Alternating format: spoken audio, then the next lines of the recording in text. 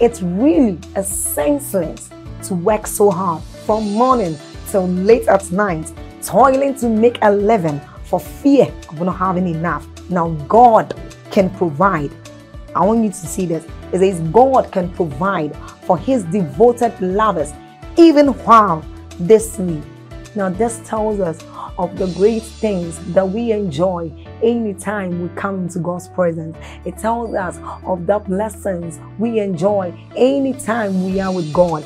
And then we can do this through prayer, through the word of God, and even as we are about listening to that. So I want us to do something. We are going to like this video. So then please hit on the like button if you have not done so. This helps YouTube recommend this video out there to anyone, so everyone can have access to it. Also, by doing this, you help in the spread of the gospel and of the good work of this channel. Then don't forget to leave a comment in that comment section. Hit on that subscribe button if you haven't done so and you are new here, and then get on to the notification bell and do us the favor of tapping on it too. You are blessed. Stay blessed. John 17 verse 13. And now this is Jesus praying, by the way. Jesus is praying, talking to his Father. He was shortly to depart to begin his passion, the activities that led him to the cross. And now he's praying, verse 13. And now come I to thee. Please listen. And these things I speak in the world, that they may have my joy fulfilled in themselves. 14. We'll run down till 21. I have given them thy word, and the world hath hated them, because they are not of the world, even as I am not of the world. 15. I pray not that thou shouldest take them out of the world. This is a message on its own. We can dwell for weeks here just trying to unravel this mystery. This is Jesus praying. But that thou shouldest keepest them from evil. They are not of the world, even as I am not of the world. 17. Sanctify them through thy truth. Thy word is truth. As thou hast sent me into the world, even so I also send them into the world. And for their sakes I sanctify myself, that they might also be sanctified through the truth. 20. Now listen. Neither pray I for these alone, but for them also which shall believe on me through their word. Say, Jesus prayed for me. Or say, Jesus prayed for me. When he was praying this prayer, he added you to the list. He said, I'm not just praying for these immediate disciples, but there are many who will receive and believe and come into the truth as a result of their word. 21 is my verse of emphasis. It says that they may be one, as thou, Father, art in me and I in thee, that they may also be one in us. Why? To the end that the world may believe that thou sent me. Everybody say that they may be one. I'm really speaking passionately to the body of Christ tonight, and this concerns every one of us because we're a part of it. I want to challenge one of the things the Bible says the fivefold ministry was supposed to address. When you read Ephesians, the 4th chapter, beginning from verse 10, the Bible says when he led captivity captive, he went down to hell, and the Bible records that he gave gifts to men. Are we together now? He said he gave unto some apostles and prophets and evangelists and pastors and teachers and all of that. And then he says he gave this fivefold for certain things. For the equipping, perfecting, maturing of the saints, that the saints now being matured will do the work of the ministry. What's the work of the ministry? Kingdom advancement, right? Then it says that we all together will come into the fullness of the stature of the measure of Christ. So it is God's desire that such a thing will exist in the body of Christ, called the unity of the faith. Hallelujah. The unity of the faith. A level of oneness in the spirit, that the church will have one voice, that when we speak creation, human beings, governments, systems will acknowledge that which we are communicating, because the church has come through the fivefold ministry to a point of alignment where our voice becomes one. Are we together now? One of the chiefest of all the arsenals of darkness in destroying the church is the proposition that mindset that has been injected into the church that makes the pursuit of God look as though it was a personal revelation that was given to just a person, as though God is not interested in the corporate growth of the body. Are we together now? So we have individuals coming with revelations, and that's supposed to be the program of God. That's how it comes. It comes through a person, but it is for a people. Are we together now? And this strategy by darkness has destroyed the body of Christ, because we have not been able to attain unto that point of unity, maturity, and perfection. It's been a mighty tool that Satan has used. And so in the next 2 or 3 weeks, we are going to be examining the concept of this statement that they may be one. The concept of the unity of the faith. But to start off tonight, I want to take on, you would call it a subtopic. I call it 3 great errors. 3 great errors. I will sing of the wonders of your word. I will sing out for joy. I will sing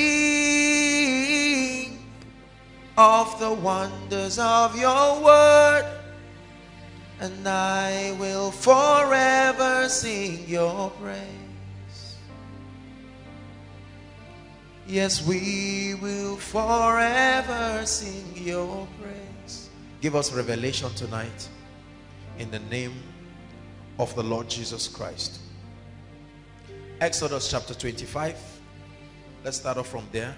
3 great errors that I believe has caused havoc in the body of Christ, has sabotaged the spiritual progress of many believers, many ministries, many well-meaning people who love the Lord and desire the pursuit of godliness. Exodus 25 and verse 40. This was the construction of the tabernacle. Media, you need to help us very, very fast today.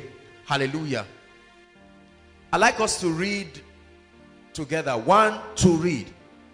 And look that thou make them after what? Their pattern, which was showed thee in the mount. If you can have amplified, that would be great. Hallelujah. It says that you ensure that everything that is done to make up that temple is done according to pattern. Listen, when it comes to spiritual progress and spiritual advancement, the believer is not left to his options to guess his way and choose his method of spiritual growth and his method of understanding God. Are we together? That degree of autonomy is not given to the believer. There is a pattern, there is a pathway, there is a system with which God desires to be known. And you cannot create your own pathway to the knowledge of God.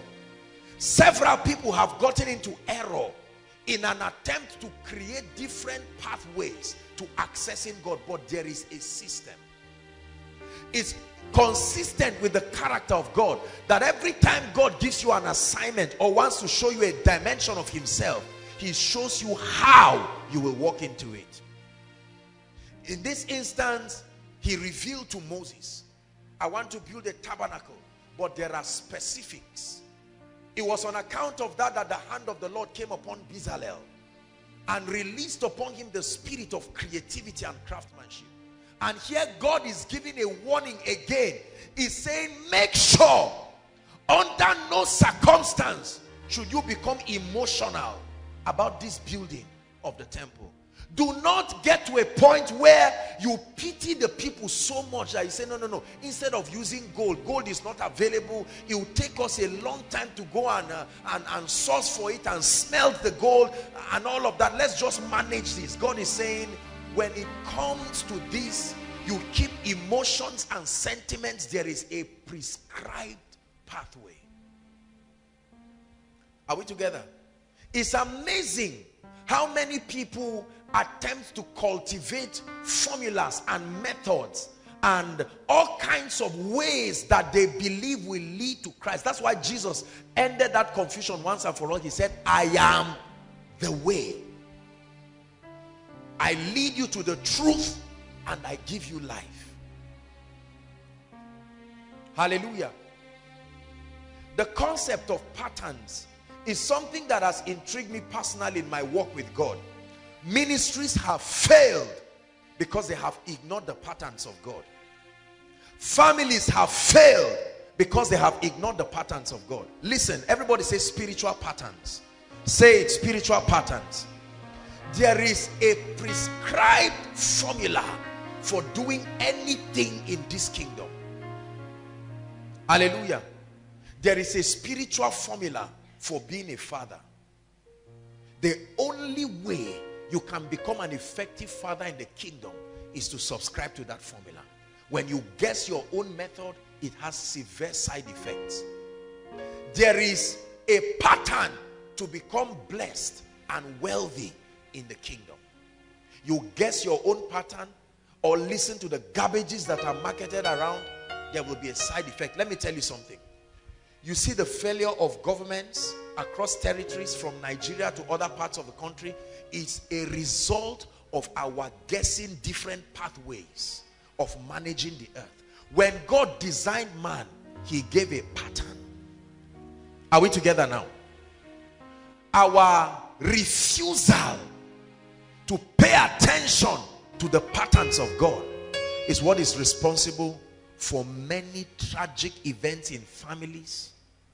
When you see a family, for instance, where it is the mother who is fending for the children and the father is there crossing his leg, doing nothing, for instance, that is a violation of the patterns of God. And the Bible says, whosoever breaks the hedge, please pay attention, the serpent is authorized to strike. So your only basis of fortification in the kingdom is your subscription, your alignment to divine patterns concerning every matter. Hallelujah. Now, we live in a world, there is no time in modern history where we have a beehive of arrogant people living and walking upon the face of the earth. Everyone with his own self-exaltation. We pride ourselves in intellectual accomplishments. We pride ourselves in our social status and all kinds of things. And these false accolades have brought us to a point where we believe we can be God outside of the Christ. You see, let me tell you something. When the New Testament believer derives the relevance of his entire work in Christ, any activity at all you try to initiate that is outside of the authority, the supervision, and the jurisdiction of the Christ is error, is disalignment, and is apostasy, a deviation from God's patterns.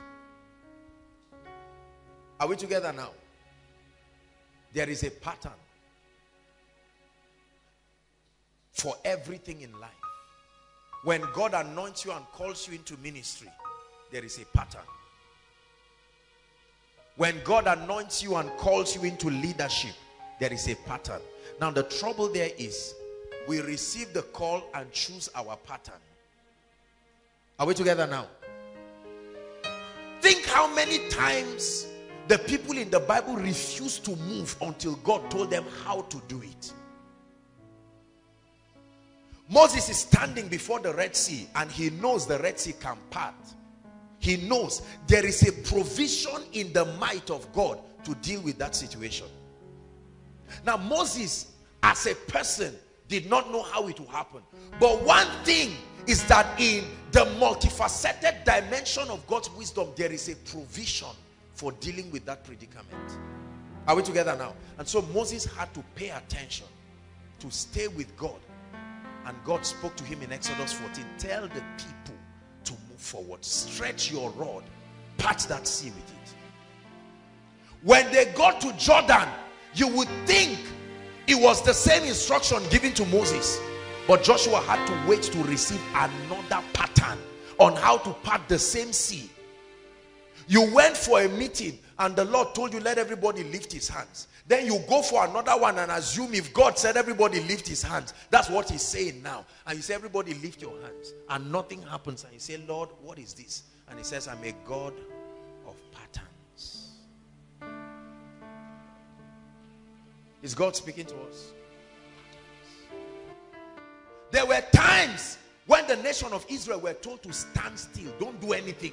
God will fight for you, hold your peace. There were times he said, prepare for war. You are going to fight. Patterns. Our inability to understand, listen please, I pray that God will open your eyes. This is not even where I'm going to. When the Bible says all things are possible, let me explain to you what that means. In God's multifaceted wisdom, there is a solution for everything. Only if you can wait until you receive the blueprint for addressing that current condition. Are we together now? The Bible is a compendium of spiritual patterns. How God approaches things in life. His methodology, his approach to the issues of life. God's pattern is that, listen, if you do not have love, for instance, even your faith works by love. That's God's pattern. God's pattern of prosperity is that there is he that scattereth and yet increaseth. There is he that withholdeth more than his meat and tends to poverty. The world has their pattern. Cheat, loot, kill, hoard resources. Patterns. Are we together now? The world prides itself in achievement. In the kingdom, it is God that gives men the power to get wealth. There are patterns. Our cultures have their patterns. For instance, they tell you when you get married, beat your wife in such a way that she will understand the possibilities that are in you. Then start treating her well. Are we together now? So that if at any point she wants to trivialize your masculinity, the memory of what had happened will put her into order. That's a world's pattern. But God says, wives, submit. Husbands, love your wives. And he didn't leave you to love the way you like. He said, as Christ loved the church. Are we together now? Let me tell you something. Our lives are largely a consistent activity of violating kingdom patterns. Consistently. In God's kingdom, if you want to be great, you must be humble. In the world system, you try to, like a political party, you try to gather together loyalists who will exalt you. But here's how we rise in the kingdom. If I be lifted up, not if you, I will draw all men. Are we together now? Divine patterns. Let me show you one more scripture, and then we'll begin to talk about the errors. Ezekiel 43. When I found this was powerful. I mean, it blessed me. Ezekiel 43 from verse 7 to 12. Ezekiel 43. Is God blessing us already? There are divine patterns. Ezekiel 43, 7 to 12. It says, and he, the Lord, said unto me, son of man, listen. He said, this is the place of my throne and the place of the soles of my feet, where I will dwell in the midst of the children of Israel forever. He said, and my holy name, the house of Israel, shall be no more profane, neither they nor their kings by their idolatrous harlotry, nor by the dead bodies and monuments of their kings. Verse 8. nor by setting their threshold, and so on and so forth. Let's go to 9. Listen, he said, now let them put away their idolatrous harlotry and the dead bodies and monument of their kings far from me, and I will dwell in their midst forever. 10. Son of man, listen, he says, show the temple by your description of it to the house of Israel, that they may be ashamed of their iniquity, that they may see how much they have deviated from my ordinances and my patterns. He says, and let them measure accurately its appearance and plan. Next verse. And if they are ashamed of all that they have done, make known unto them the form of the temple and the arrangement of it. This was a prophetic language. He's speaking prophecy here. It exists, and its entrance and the whole form of it, and its ordinances and all its forms and all its laws, and write it down in their sight, so that they may keep the whole form of it and all the ordinances of it and do them. He said, look, these guys are guessing around. They are guessing. The reason why my presence is not made manifest is that there is a specific spiritual pattern, like an organogram, that if done well will give me space to find expression. When Balaam was called by Balak to go and curse the nation of Israel, when he got to the mountain, the Bible says he saw that there was a spiritual formation. Are we together now? The nation of Israel were arranged according to their tribes, with the ark of God being at the center. That was a pattern that was given. And he looked and he said, these people are blessed, I cannot curse them. He tried to curse them, but the dexterity of the pattern refused the curse from coming out. Are we together now? He that breaks the hedge, he that violates the patterns, the serpent, not may strike. The serpent is waiting at the mercy of your alignment, waiting for your disalignment to authorize his operations.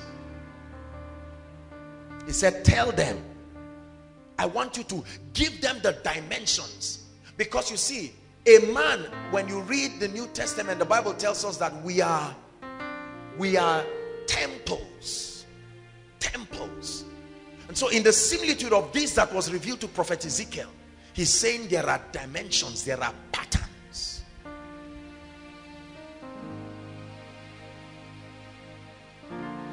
Listen, this spiritual alignment works like magic. Look at me, please look at me. I want to talk to you honestly. Brothers and sisters, you may never know to what degree your alignment can authorize the activities of heaven around your life. Elijah the prophet understood divine patterns. When it was time to call the presence of God, he didn't roam around guessing his options. He said, bring me 12 stones, because he was operating with the God of the covenant. Bring me 12 stones representing the 12 tribes of Israel. He put a sacrifice upon it. He said, bring me water. And there was blood upon it, and he called down the God of heaven, and God came instantly. Are we together now? The patterns of God. There has been largely a deviation from God's pattern. You see, when you look at a life that after prayer, after fasting, you lay hands on the person, 4 gallons of oil, and the person does not change and there is no breakthrough, let me tell you, among other reasons, that person is by default living in disalignment to the ordinances and the patterns of the kingdom. Let me tell you something. Please come. You see, if this guy has a spirit manipulating him, whereas by default his heart is stayed on violating the truths and the principles of the kingdom, no matter what kind of deliverance I do, the devil will only be playing caricature and mockery with him. Are we together now? Because the devil knows that the edge is broken, he can find expression. We see this in the book of Job. Satan came to Job and found out that the hedge was closed. And he went back to God and said, allow me to be able to penetrate and find expression. So I can pray for this guy and lay hands on him. Are we together now? But he will go back into consistently violating the patterns of God. The pattern of God. You see, someone sent me a text. Thank you. Someone sent me a text today and said, I'm tired of my life. I don't even know what is happening in our family. Man of God, I believe one word from you would change our financial situation. And I said, it's not true. No. I wish, listen, I can prophesy and it can bring breakthrough. But that breakthrough is like pouring water in a basket. There is a pattern that authorizes that breakthrough to leave the family. Are we together?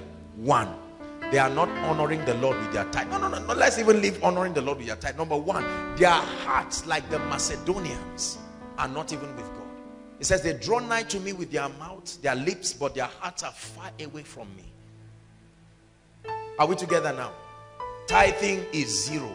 Even when it is zero, even when it is there, it's a bribe.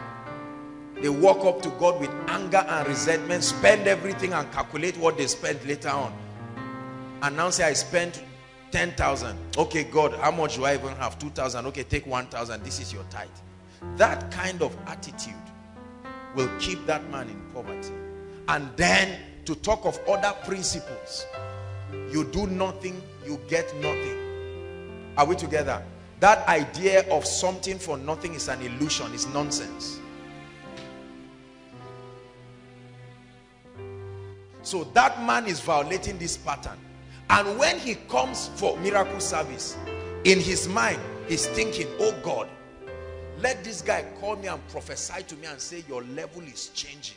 And all through the preaching time, he's impatient. He's just waiting for where we say rise up on your feet. Because to him, he believes every other thing I'm saying is nonsense. This man, you are happy, there's water in front of your table. That's why you don't know what is wrong with me.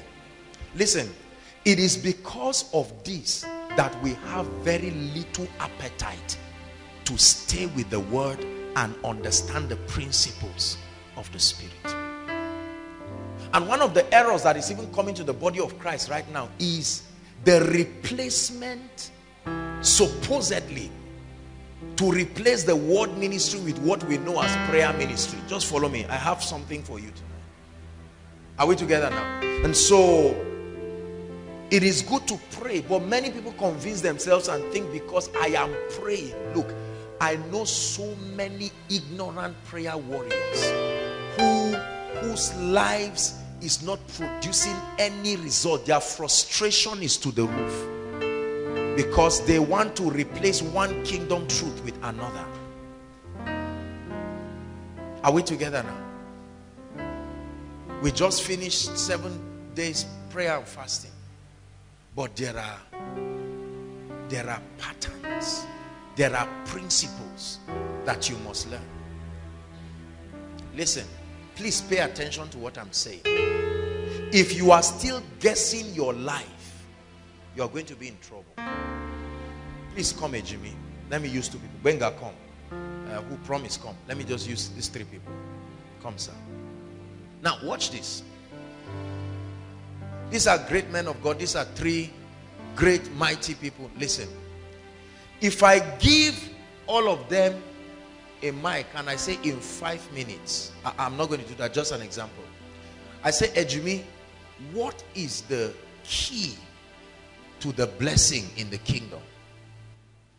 Maybe that's the question he has to ask you. Can you stand up and articulate the same way I look at you and I say, how do you make jollof rice? I say, get a pen and paper. Get 1 cup of water. Go and buy this and that. Add onion. Don't put it too early. Do this and that. All of those rules. Are we together now? I come to Benga and I say, how is there a possibility that a man can walk in divine health? Oh yes, the Bible says it, by his stripes we are healed. Are you living in it? No. That means something is wrong. And the problem is never from God. can he teach you and guide you as though giving you a formula. Are we together now? Number 3, I meet promise and I say promise. Can favor work in my life every day and every time? Is there such a reality in a man's walk with God that based on an understanding and an anointing that comes upon your life, you can walk in favor? I can call one more person and say, can you show us the path of advancement and progress in the spirit? Can you teach me what to do such that after 10 years I'm still moving forward regardless of what happens? Everyone say patterns. Please look at me, brothers and sisters. Your spiritual growth is not all about getting revelations you do not understand. It's about understanding the construction. You have to know how the kingdom is built, the systems of God's kingdom, to master the laws with which you will use to command results in this territory. Otherwise, no matter what else you do, it's only a matter of time. You will be frustrated. I guarantee you. You can jump around and act like you are moving forward 10 years down the line. Because this is why you find out that so many people, this guy starts well, after 3 or 5 children, he's angry. He cannot remember the message he preached 10 years ago because he only prepared it for preaching. He preached it powerfully, but that truth has not been seated in him. What do you know? Which pattern of the kingdom do you understand that brings you at peace with creation? If somebody looks at you now and say, Mama, I'm going to a herbalist tonight, and I assure you, you see this fowl that I'm holding in my hand is for you. We are going to kill you this night. I want to ask you a question, Koinonia. What will you do? I know what many of you will do. You will call me, or you will call Benga or any of the leaders. Apostle, somebody is daring. I'm a member of Koinonia. That's what you will say first. You see, let me tell you, look up, listen. If this is how it continues becoming, I'm not helping you. I'm only, it's like a musician coming for a show. That's what is happening. The goal of these teachings all the time is not to make you keep saying, my, this guy is an anointed man of God. No, there is something that is supposed to be transferred to you. Are we together? Like a baton. At a point, you should be able to hold it. That which we have seen, that which we have heard, now you handle it and you can go places with it. I know it. I know how this thing works. Somebody looks at you and says, you are a failure, continue praying in tongues, and you laugh and say, no, I'm not just a tongue talker. I know the patterns of God. I understand it. Listen, I don't care what you are doing that you are calling spiritual growth. If you are not understanding the patterns of the kingdom, the days that will come will frustrate your Christian experience. Look at what is happening, for instance, in the economy now. 1,200 naira or thereabout, 1 gallon of fuel. Now, the reality is that that's very painful. But have you got the light that shines in the night? In the midst of this cry, some people have never had it this good. What is responsible for it? Are we together?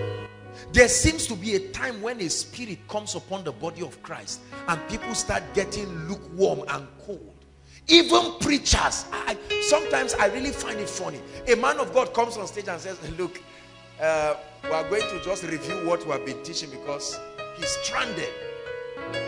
He has not mastered the key to continuous growth in the spirit. And so he has exhausted every message. 4 months into the year, he's tired. And then he comes and says, well, why are you looking at me like that? It's not like I didn't prepare. I've been busy. You think ministries? And then he starts venting his anger because he has gassed out. He does not know that there is a formula in the spirit that can keep men on fire 24 hours. Believe me when I say this. That when people are drowning spiritually, right? A man who used to walk in miracles and power 5 years ago, 5 years later, is barely trying to pray for headache. Something happened. His inability to understand how to sustain the anointing is drying him up. Are we together now? Please look at me. What you do not know in the kingdom should be your pursuit at this point. That's how to grow. You don't just open your devotional and say, today let me read 2 Kings. I've not read Kings in a long time. You are not growing. You are convincing yourself that because others are seeing you read the Bible, then when you finish, you just walk around, pray for 2 hours in tongues, just stroll around and 1 hour, 2 hours, and you just say, oh, that's enough, I'm growing. You are not growing. Believe me, you are not growing. It's just religion. Because your life and the lack of spiritual evidence will show that there is no progress. Bless you guys. Please, I'd like you to pray in 1 minute and say, Lord, make my growth constructive. Pray. Inside and outside, and all those following us online, pray. Lord, make my growth constructive. I'm tired of comparing myself with people and convincing myself that I'm growing, whereas I am not growing. The difference between a general and one who just entered the army is access to mysteries, access to patterns. He understands the art of war. He knows what to do. He knows how to put fear in his opponent and the enemy. Spiritual growth is not haphazard. You can lay hold on eternal life. You can lay hold on the precepts of the kingdom. If that is not happening, no matter how you convince yourself, you are not growing. Listen, please look at me. To grow spiritually is not to know how to preach. There are many people who have studied homiletics and they know nothing about spiritual growth. To grow spiritually is not to get to the point where you can now start writing books. Look, even an unbeliever is smart enough. You can go online. What does it take, intellectually speaking, to prepare a nice sermon? If I tell you to preach on faith, are you so daft that you cannot go and get messages on faith and listen to and get some things and look at 1 or 2 scriptures, remove some things you don't believe and just arrange it and come and stand and say, okay, we are preaching on faith, and deliver an intelligent message? And at the end, somebody is saying, this is amazing. I've never had this. I thought the Greek word was pistis. Now you are bringing another word. Wow. And then you leave with envelope and believe that that envelope is a sign, is an authorization that you are making progress. Then they will invite you for another meeting. Are we together? You see how the deception grows. They now say, oh, Ebenezer, please, there's one small prayer meeting. I don't know if you can just come and bless us. You are the one who you believe you are growing. So you are coming on. Let's all pray. 1 hour, 2 hours, 3 hours, you pray spiritually. Here and there, they start calling you for little counseling and say, I'm making progress. Believe me, if those are the indices you are using for progress, you know why I'm saying this? A time will come, your life will become clear that you are not growing. And you will have to find ways of explaining to people, first and foremost, why you are not growing. To grow spiritually is not the ability to sing spiritual songs alone. That's important. That you stand on stage and raise a song, a popular song that we know in the body of Christ, or writing songs. No, it's not a sign that you're spiritual. Your degree of alignment to patterns. Look at me, brothers and sisters. It is on the strength of that alignment you can look at people and stretch your hands and say, my God, bless you. And that encounter will produce more results to them than long grammar of nonsense that cannot be proved. Everybody say, I want results in my life. Please say it. I want results in my life. This is why, regardless of how spiritual we think we are, the people in our environment subconsciously, they are not impressed and they are not convinced because it is barren of the ability to deliver. If your life is producing result, I assure you, your praying in tongues will not interrupt anybody. Nobody will say, stop shouting, Jare, it's too much. No, they are shouting because they are comparing that shout for 3 hours every day at the back of their window. 8 o'clock you are at it. Is it wrong? No. But that you are believing that just that in itself, on its own, please believe me. You see, I may not claim to understand certain aspects in the kingdom, but brothers and sisters, when it comes to the presence of God and the operation of the kingdom, I know what I'm saying.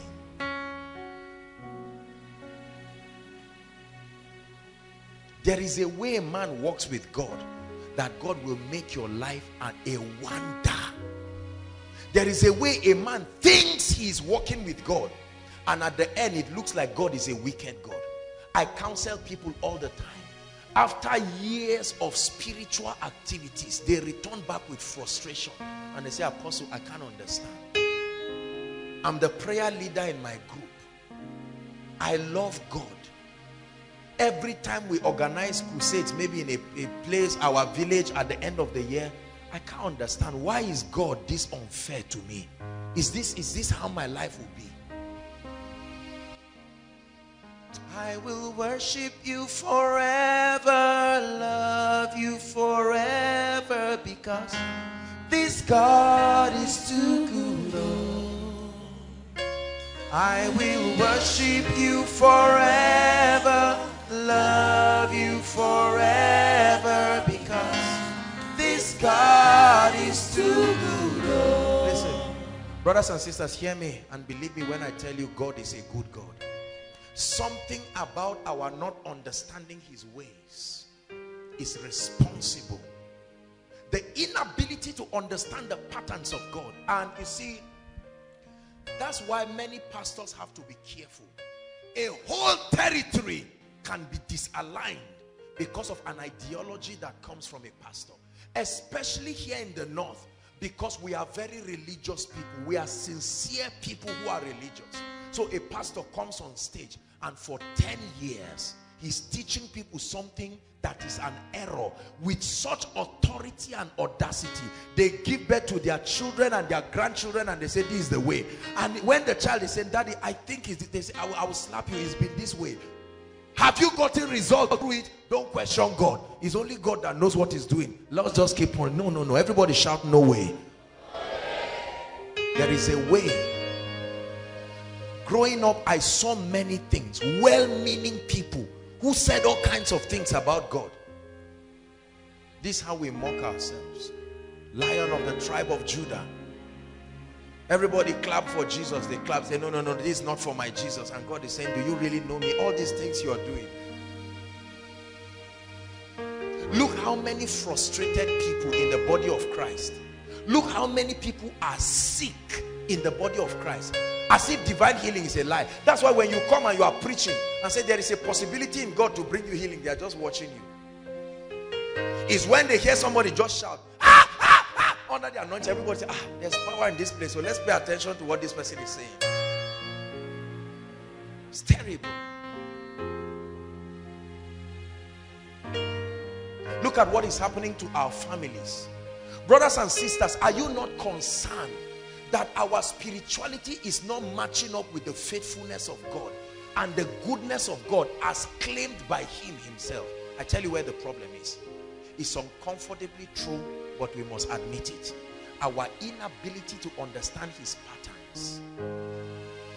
God is a loving God, but he's not an emotional God.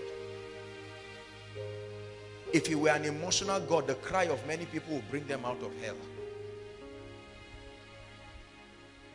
I will worship you forever, love you forever, because this God is too good. Yes, I will worship you forever, love you forever, because this God is too good. I have watched the lives of people Even in koinonia here, I've watched the lives of people when they came for koinonia with their beliefs, with their understandings about God, and they chose to receive the word of God foolishly, childlikely, and watch what has happened in their lives.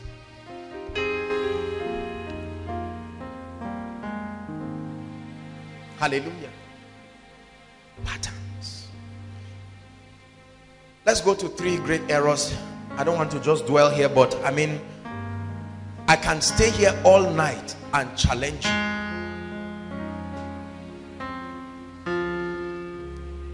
I took a study towards the end of last year on God's generals afresh. I've studied them so many times, but I took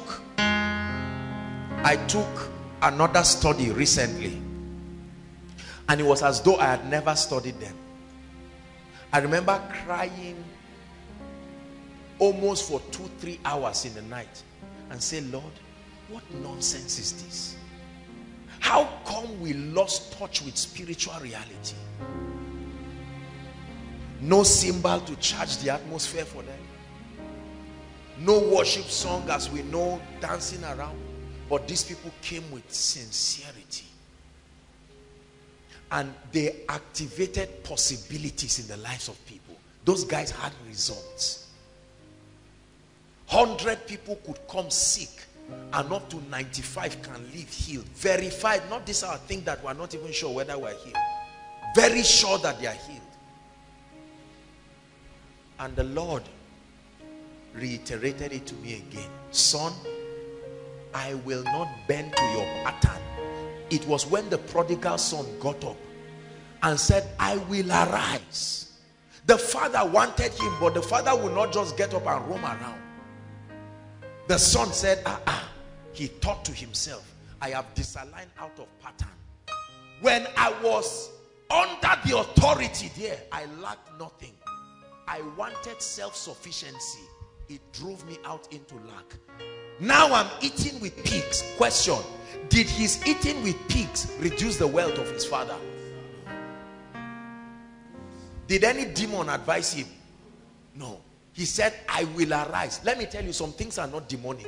It is within your power to be angry and say it must stop from today. I will arise and go to my father and say, Father, I have sinned against you and against heaven. I'm not even worthy to be called your son. Take me as one of your servants. And the Bible says, afar off, while he was yet coming, the father saw him and ran to him. And ran to him.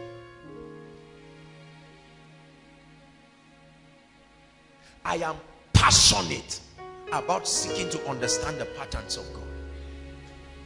Our generation is not in ignorance. Technology has opened us up to a vast array of possibilities. I watch believers now, and I'm telling you with all sincerity, the way many people are seeking God is not how I sought God. I sought God seriously. You don't even see anybody say, okay, let me get a concordance. They don't need it. I remember times when we'll sit down, we'll be asking questions.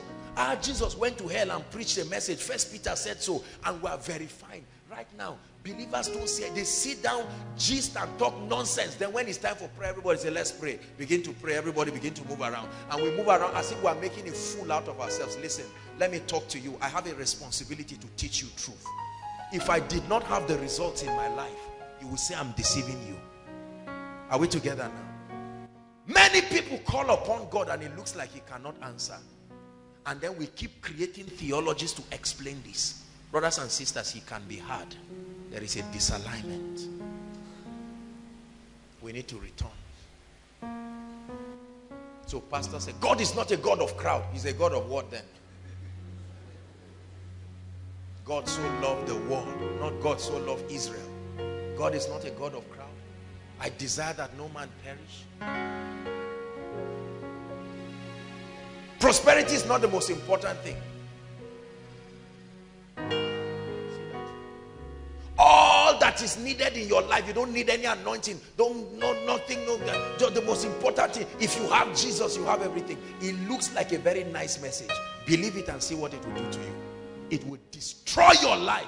That's what has happened. Let me tell you, do you know any spiritual message can make you feel guilty?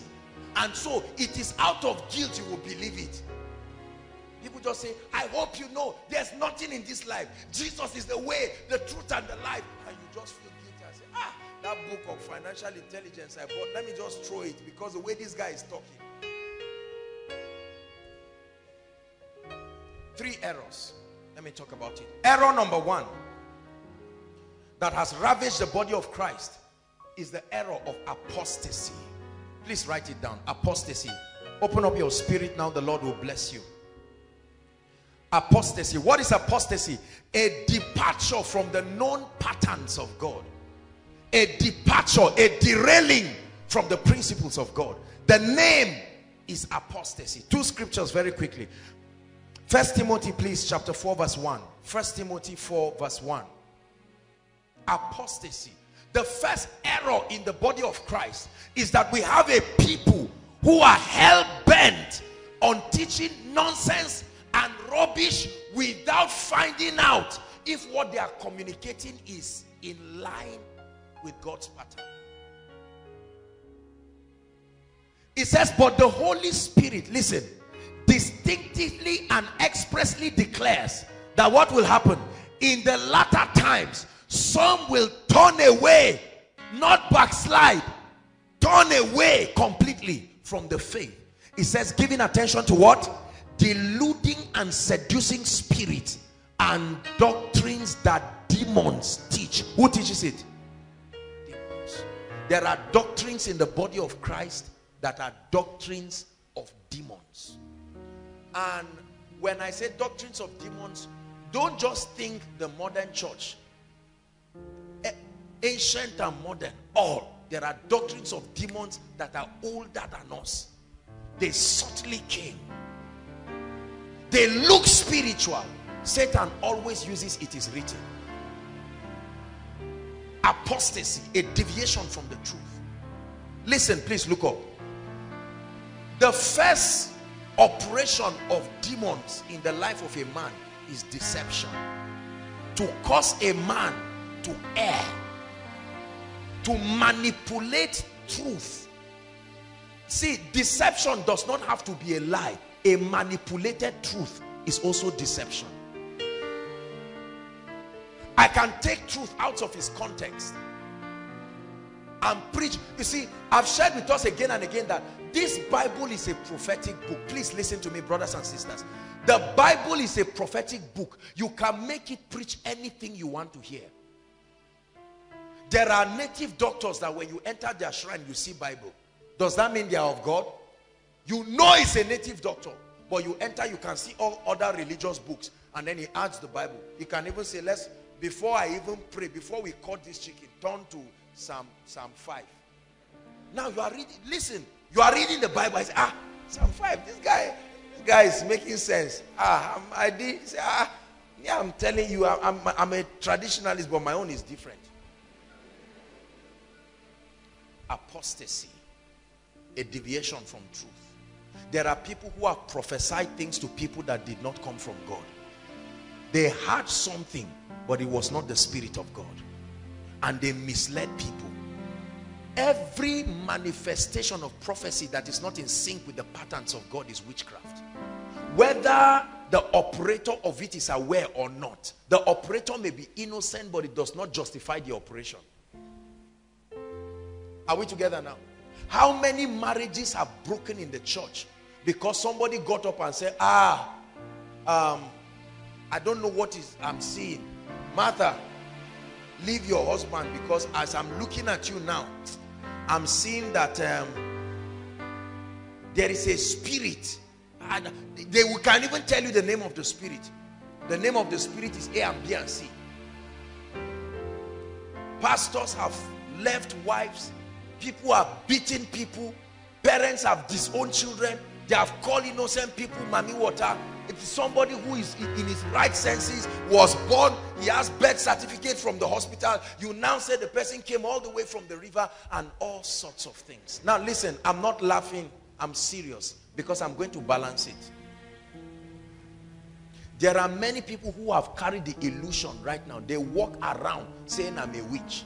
You say, who told you? You say, hey, man of God. That's why I came for miracle service. They said I am a witch. The man of God has never paid attention to find out what the Bible calls a witch.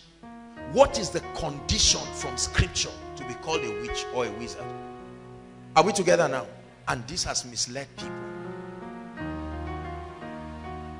How about looking at a lady and vowing that you are going to marry a guy? His name is Benga. He likes keeping malu. He will sit down by your left. If you don't marry this guy, your life is finished. And for 10 years, that lady is roaming around Nigeria looking for Benga, moving all around. We've discussed this under challenging discussions on late marriage. There is a balance to it, because there are times that it is true.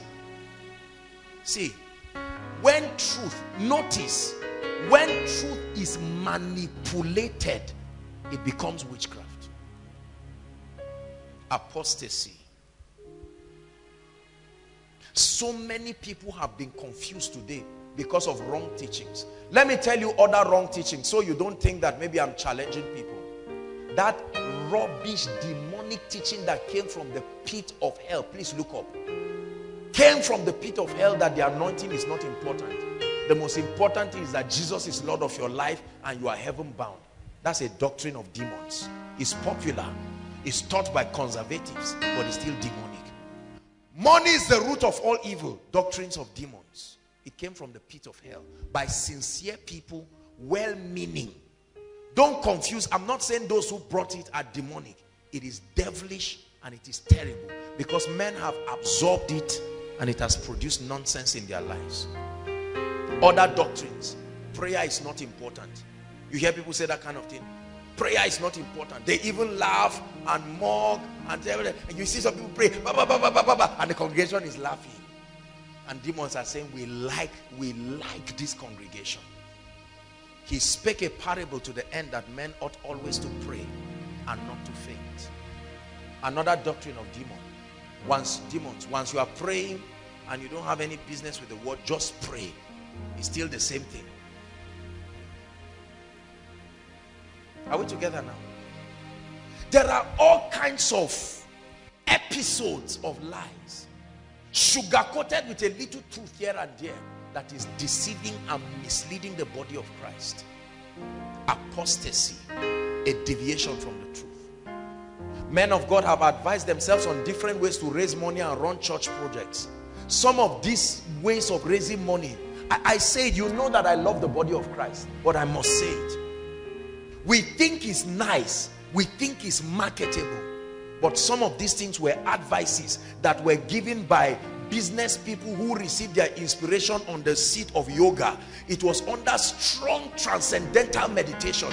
They received some of this formula, and then we watch their videos on YouTube and say, wow, so this is how you raise money in the church. And then you now come and we apply all kinds of things. Now the man may be genuinely anointed, but there is a mix, an aberration. It's called apostasy, a deviation from the truth. Some of us right now, you have believed something that is not of God, and that's what has authorized Satan. Regardless of your prayer, he still finds expression in your life. There are people who believe you can have 10 girlfriends. It doesn't matter. The most important thing is marry one. They even tell themselves, it looks nice. And they say, man of God, I have like 10 guys. The last guy just came 2 weeks ago. Just, can you help me? Which one do you think will be a nice guy? Because a doctrine was marketed to you. Are we together? Another, the latest of the dangerous apostasies that are coming is an imbalance of the concept of fatherhood and mentorship that is making men in the body of Christ demigods. Are we together now? Usurping authority, not just spiritual guidance, but literally holding the keys of the lives and destinies of other people. The disadvantage being a curse or a threat and all sorts of things. There is a place for that. But I've always frowned at such imbalances that have destroyed the body of Christ. So we have offshoots of these kinds of things. People who kneel down and hands up in church. Churches where they flog people. Oh, you are not aware of it? It has happened to some of you. That's why you are quiet. You are just looking, because it has happened. Listen, I don't say this in a cynical way. I came with my heart to pour it out. This apostasy, Jesus prayed a prayer. He said that they may be one. They will cut away from all these things and stand in a point of strength. Doctrines of devils. Right now there are all kinds of strange demonic ministerial associations. Are we together now?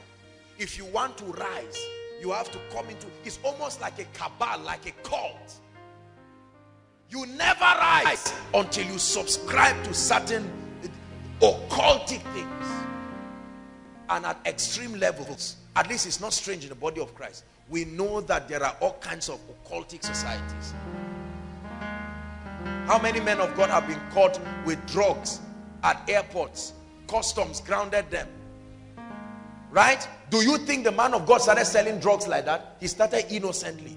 The first day he went on TV, he paid almost 1 million. He said, there must be another way of raising money. And somebody said, continue going. We are telling you this thing. We know how it works. And say, together with your preaching, you buy the shoe that has whatever, you put cocaine. If you ship that one successfully, they transfer the money to your account. Who will know? After all, it's just your spirit that is saved.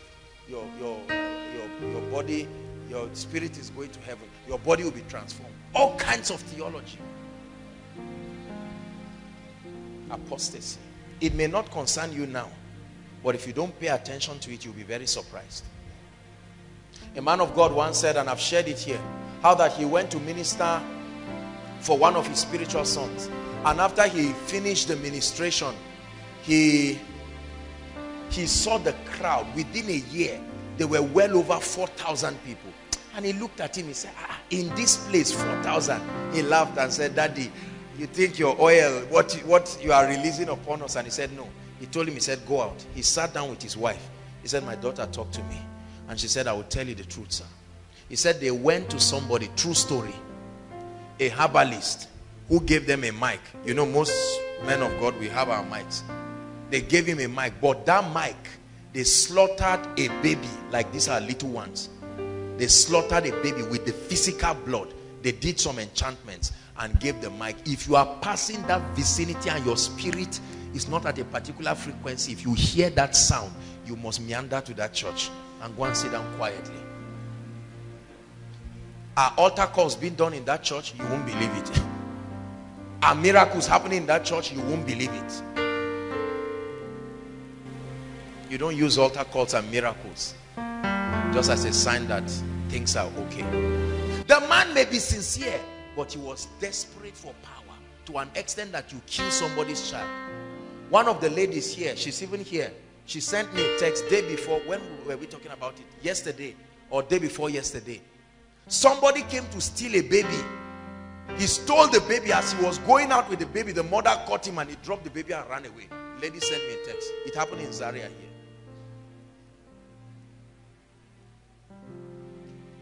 Do you know what people do for this anointing? Do you know what people do for power? Do you know what people do for Jeep? Apostasy. And people compare themselves with themselves. I shared with you a story years ago about a man of God who had a particular oil that was given to him. You rub it when you enter the meeting, the dramatic manifestations of the Spirit. And one day, you know, they were doing an early morning service. True story. And he's like assistant like this. He didn't bath, you know, because he had to wake up in the morning, run to church, so maybe he just wash his face. And the man sent him to go and pick something in his room. And when he went, he saw the oil, you know, anointing oil. Just like, I thank God, let me just rub this thing fast so that at least I can look nice. I can bath after the service. And the guy rubbed the oil. When that guy stepped into the church, I mean, there were all kinds of somersaults, and the Jew looked at him and called him. He said, what did you use? He said, I saw oil around your this thing and I rubbed it. He said, you rubbed that oil. May the Lord punish me if I stand before you and I'm lying or just giving you a story. Apostasy. Those who have completely deviated, they are not of God, or those who are of God but their doctrines are not of God. A man can be of God but his doctrine is of another spirit. Are we together now? It's still apostasy. So there are those who, as people, are not of God. There are not many of these kinds. Let's be honest. In Nigeria, popular to the stories, people say everybody, they are fake men of God everywhere. It's not true. There are very few people, very few, and they are not even popular, who are fake. But a man can be of God, but his doctrine. There was a doctrine in the Bible called the doctrine of Balaam. Question: was Balaam a false prophet? So why was his doctrine being used to admonish the church? There was a doctrine called the doctrine of the Nicolaitans, which I hate. Now the Bible tells us about the doctrines of demons. Praise the Lord. Apostasy. Wrong personalities bringing doctrines from the pit of hell, specifically to mislead the body of Christ. Or genuine personalities, but not thorough spiritually, and then bringing wrong doctrines and ministering it sincerely, but is destroying the body of Christ. These two groups form the group that communicate apostasy. A man can be genuine, a man can be true, but his doctrine may not be of God. Error number 2 in the body of Christ that will stop the body of Christ from coming into a place of unity until we work on it is the fear of confronting apostasy. We have a group of people, a group of individuals, and a group of men of God who are laissez-faire and do not care about the general growth of the body. For as long as their individual ministry is doing well, let the body of Christ go places. Look up, please. These are the ones that do not have the courage to be controversial. These are the ones that do not have the courage to address a lot of things. Please look up. They are the kind of people who can see somebody like Sam being corrupted in his worship ministry, and he's going down, and they say, well, this is not my music director, so I don't care. They have the fear. They hate being controversial. They are the kind of men of God who always want a good name. They are the kinds of individuals, they don't want to be associated with any stain. No. Let it not be. Those kinds of people, because of that fear of walking in spiritual things and the fear of being spiritual, have refused the power of God from finding expression. They are the type who don't want anybody to fall down in the church. No. We don't want that kind of thing. Somebody starts prophesying, they go and throw him outside. I say, please keep him somewhere close to the toilet, lock him there. We don't want any disturbance. That fear of being controversial. Are we together now? The second error that will stop the body of Christ. When you want to confront certain things, people say, what's your business? Just leave them. Let them do their thing. Shebi, you are going to heaven. But how many other people are going to hell because of it? Are we together now? Listen, let me show you 2 scriptures that will bless you very quickly. Titus chapter 1 verse 10 to 13. This scripture is very instructive. Titus 1 verse 10 to 13. Let me tell you why many of the people, the believers and ministers in this group, fear. Because of they are so conscious of their ego, their ministry, and their reputation. There are so many men of God in Nigeria over conscious of their reputation to an extent that they would rather the body of Christ die than they stand strong to say, no, but this requires adjustment. They can gossip about it in the secret. They can gather people together and castigate men in the secret.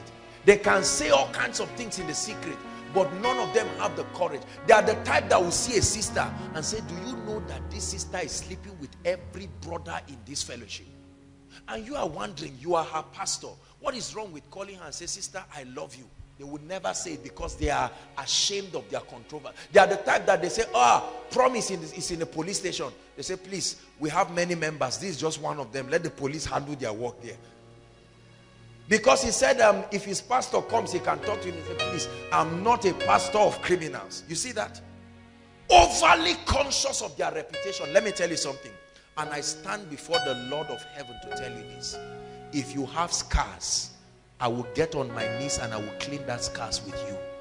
Never will we leave our wounded soldiers simply because of reputation. I don't have one. I've been controversial from day one.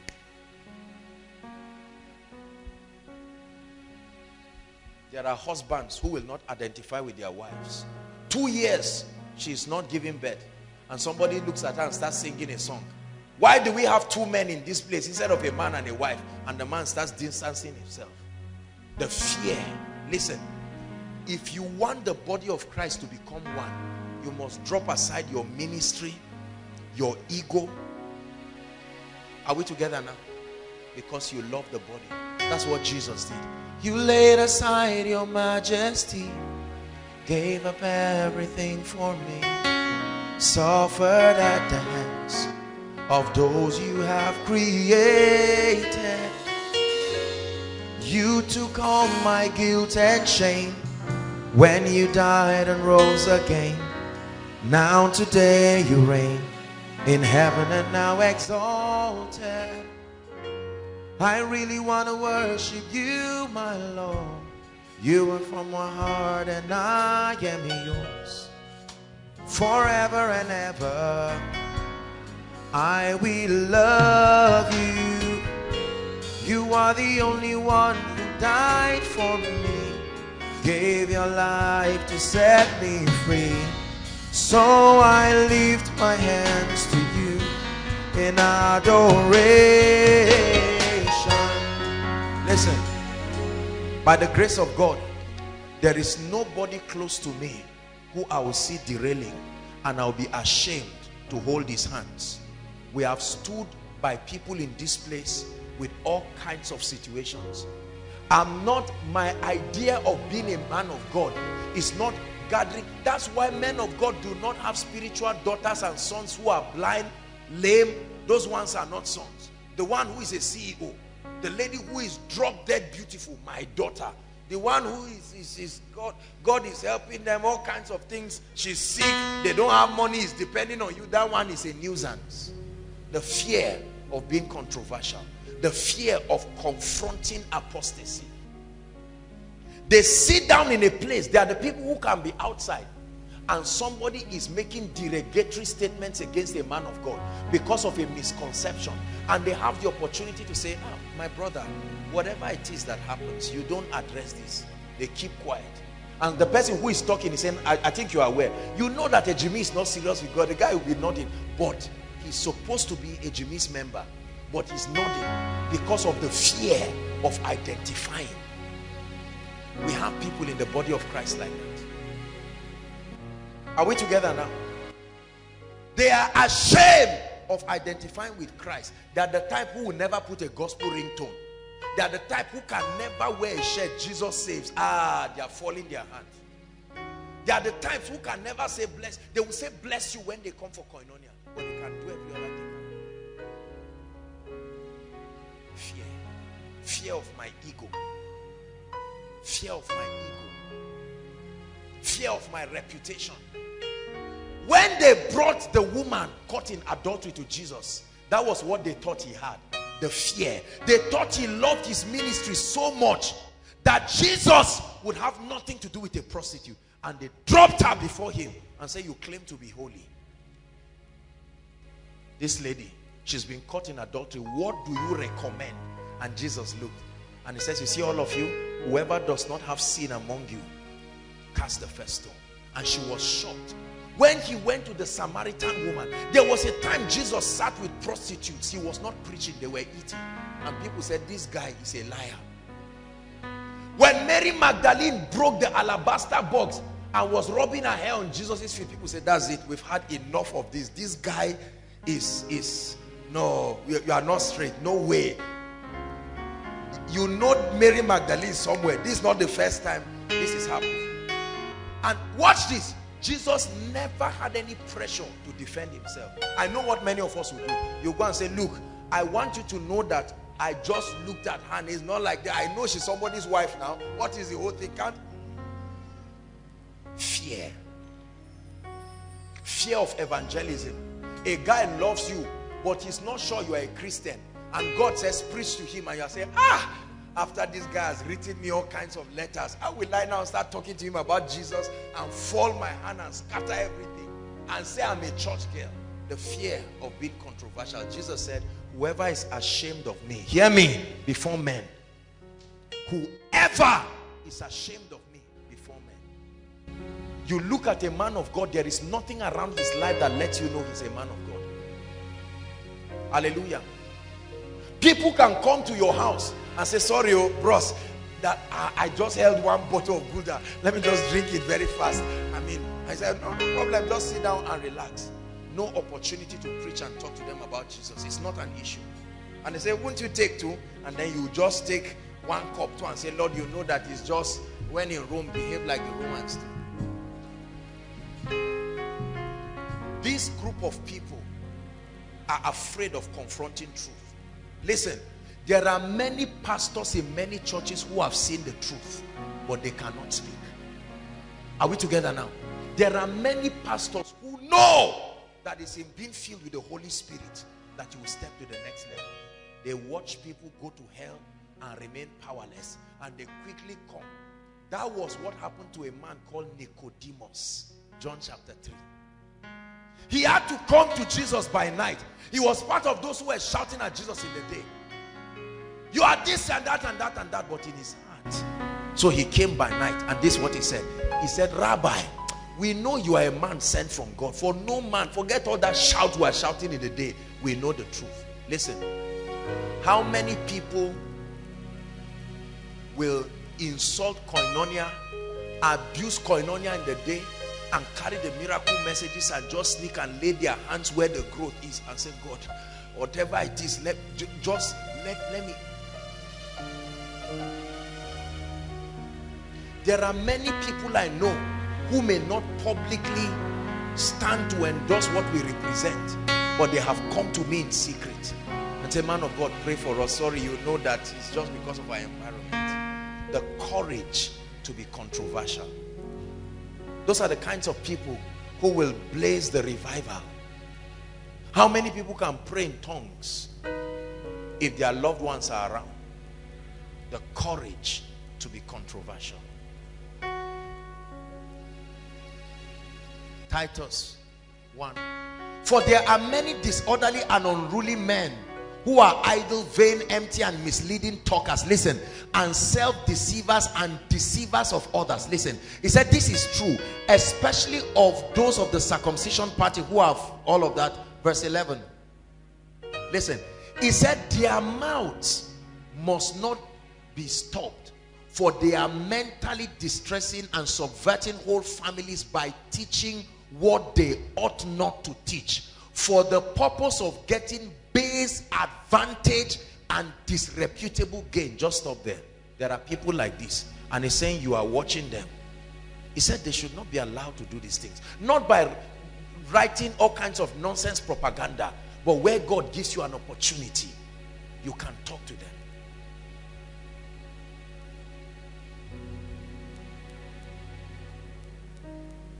Isaiah 5 verse 20. Let's hurry up. Isaiah 5 verse 20. Fear of confronting apostasy. They would not speak, so you don't know where they are standing.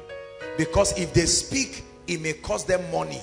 It may cost them support. There are pastors who will never teach because they know the day they teach some truths, members will leave, and they would rather leave the members and teach error. It's a dangerous thing, brothers and sisters.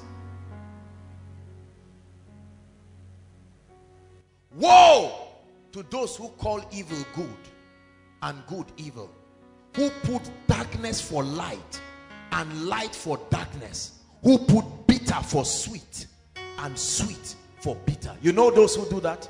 They are the ones who come and say, my goodness, my goodness, my goodness. You preach, I mean, it was powerful. Jimmy, I can't believe what you did. And they go back and say, what that guy is teaching is a lie.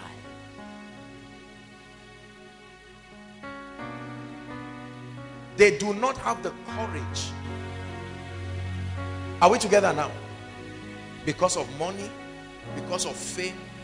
There are men of God who are blossoming on TV stations because they were given conditions not to preach certain things, not to say certain things, and they said, that's all right. That's all right. And it's growing. Right now, the media is trying to strangle God out. You are not allowed to say God again. Now, there are technologies that mute those parts. You watch it in films. People are saying, my God and you don't hear anything. They removed it away. But they can allow any other curse word to be free because there are subliminal messages programming the mind of a generation to be depraved and to run away from God.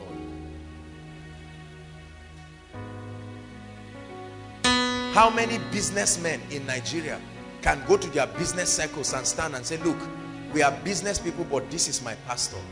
I am a Christian. I love the Lord. I say you don't do that. If you do that, that's equivalent to 1 year's wages in jeopardy.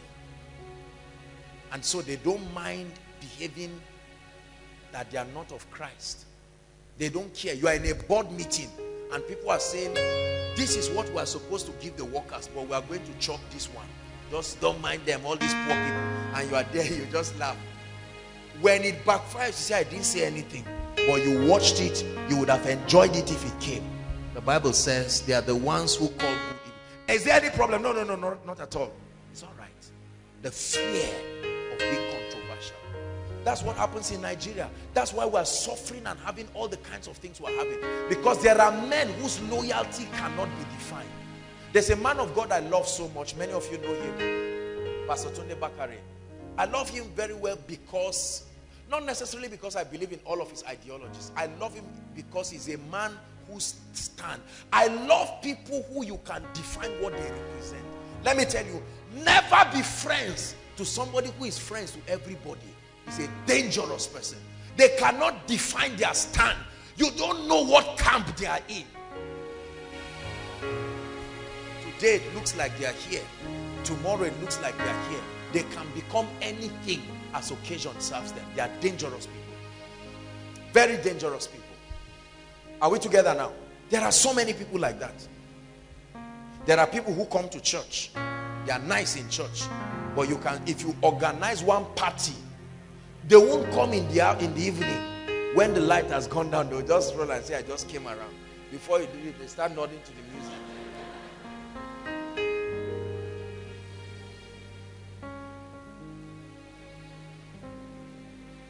Last scripture, Ezekiel chapter 3 verse 18 and 19. The second category of people who are causing error in the body of Christ. Those who fear confronting any deviation from the patterns of God because of what it will cost them. Ezekiel 3 verse 18 and 19. Listen, if you say to the wicked, if I say to the wicked, you shall surely die, and you do not give him warning. Are you hearing now? Or speak to warn the wicked to turn from his wicked way, to save his life. He said, the same wicked man shall die in his iniquity, but his blood will I require from your hand. Next verse. Yet, if you warn the wicked man, and he turn not from his wickedness, nor from his wicked way, he shall die in his iniquity, but you have delivered yourself. There are many men of God who are holding in their hands people's reasons for going to hellfire, and I assure you they will answer God. The rich man is unfaithful to his wife, you know it. The rich man is into drugs, you know it. He carried 100 million from the drug money and brought it to your church, and because you need the money, you cannot sit down to say, sir, please hold your money. I'm more interested in your soul. Out of that 1 million, you have already calculated 2 jeeps, 10 million, that's 20. Tithe, 10 million. Instruments, speakers, I'll buy another RAV4 for my wife. You have calculated it. God is watching. The fear of being controversial. You can stand with 1 billion naira. I will tell you the truth and tell you this is it, this is not it. Number 3, Is God speaking to us? Ready for number 3? The third reason, or the third error, is exaggerated confrontation of error. Pay attention to what I'm about to teach. Exaggerated confrontation of error.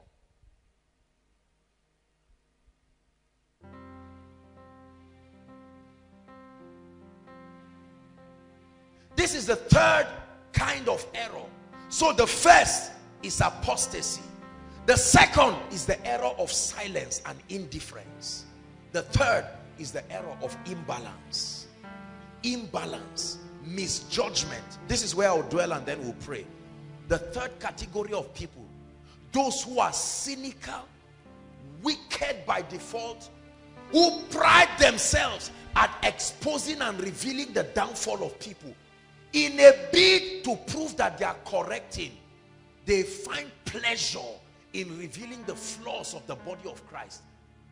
They are the type who will hold on to certain things in a person or in a ministry and stop people from receiving from God. Listen. There are many men of God today who preach against receiving the baptism of the Holy Spirit. Ask them why. They will say, I went for a meeting and I saw a man of God teaching people how to pray in tongues. Because of that singular mistake, they build a doctrine around it and use it as the basis for attacking anything that will become a blessing. Are we together? Because they had a story that a man of God was sleeping with another man's wife. They just say all young men, especially when all these ones that wear suit, no tie, be careful. You see that? They say, I remember an incident. They pick on that one and build a doctrine out of it. It's called exaggerated confrontation of error. It would have been good if it were kept within the ambience of its relevance. But by default, they had always been intimidated. Listen, this group of people are those who never do anything serious. They are the ones who look for justifications. When people are praying 3 hours, 8 hours, and they are not praying, they are the ones who are intimidated. The day somebody from the prayer group falls sick, they are the ones to let you know. Those prayer people, somebody has fallen sick, it's not all about prayer. And they say, I've been telling you. So they look for situations to justify their failures and their inability for making a mark. I watched a video this afternoon that touched me. It was many of you know it, TEDx and all of that. So I was watching, I saw the name. It says, The Power of Shame. And I said, wow, this is interesting. And then I clicked on it to listen to it, and it was Monica Lewinsky. Remember, some of you were, hallelujah, 1998. The saga between her and Bill Clinton, right? Had a scandal. And you won't believe it, Jimmy. When I heard Monica Lewinsky talk for about 30 minutes, I'm not an emotional person, honestly, especially when I'm under the anointing. But I found myself fighting tears, because popular to the stories they gave us, popular to the way they lambasted that lady, a 22-year-old lady at that point. You are the one who wants to sleep with our president, and nobody heard her opinion. They tore her into pieces, and for about 10 or 20 years she could not come up in the open because of the shame and the degradation. And when she was talking, people were crying. I said, this reminds me of our world. I can stand to preach and make a mistake in communicating something. What I wanted to say did not live to you the way it came. Those who sit in koinonia are already used to me making that kind of error. Say they understand what I would have said. But somebody who has been looking for an occasion will say, come and listen to this. He will cut, he will even thank God for, he will cut. I said, just listen to this line. He said, Apostle Joshua Selman said, the primary assignment of the Holy Spirit is to kill you. Now, he didn't understand what I was saying. He said, can you see that? And you are going to that kind of church?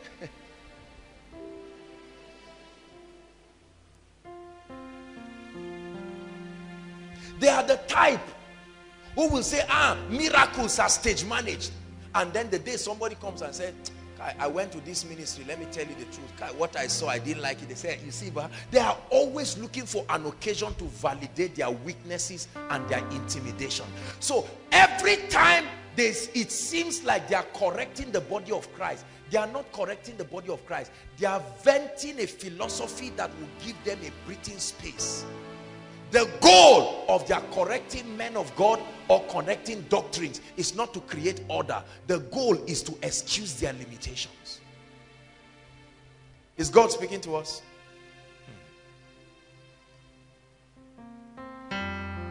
Their confrontation is from the standpoint of jealousy, from the standpoint of envy, bitter jealousy, the standpoint of envy. They use the truth to destroy. They use the truth to gratify the desires of the flesh.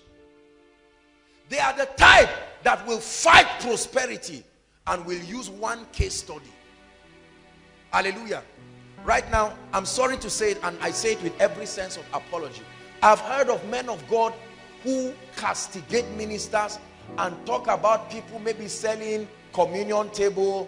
You know, there are churches that sell communion table, wristband, water, etc., etc. Now, there is an exaggeration to those things, but you do not throw the baby and the bad water. Thank God I'm not selling anything to you.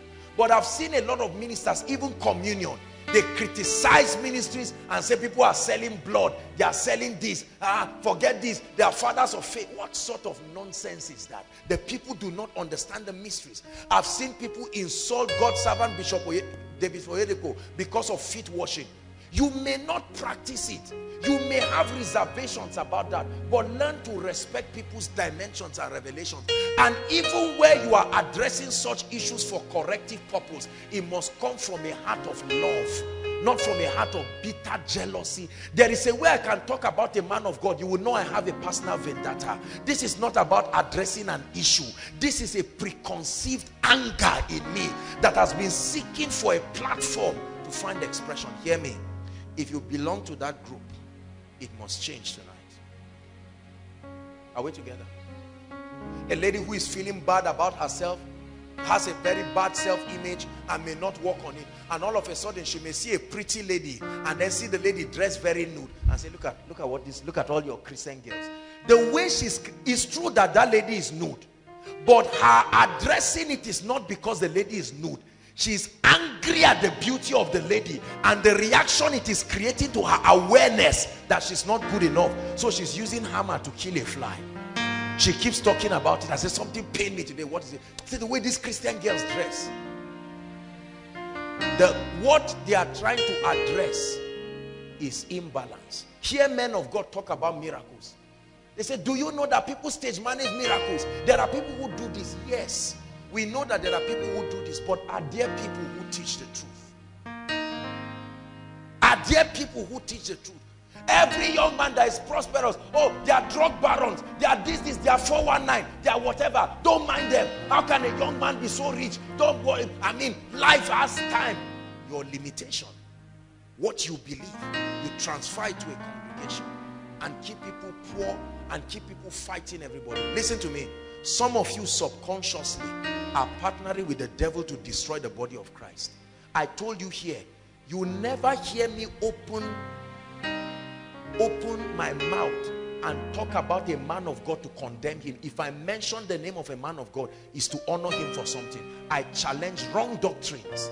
I would challenge things that I feel need to be corrected. Are we together? But I will never tear down another man's ministry because I'm trying to show.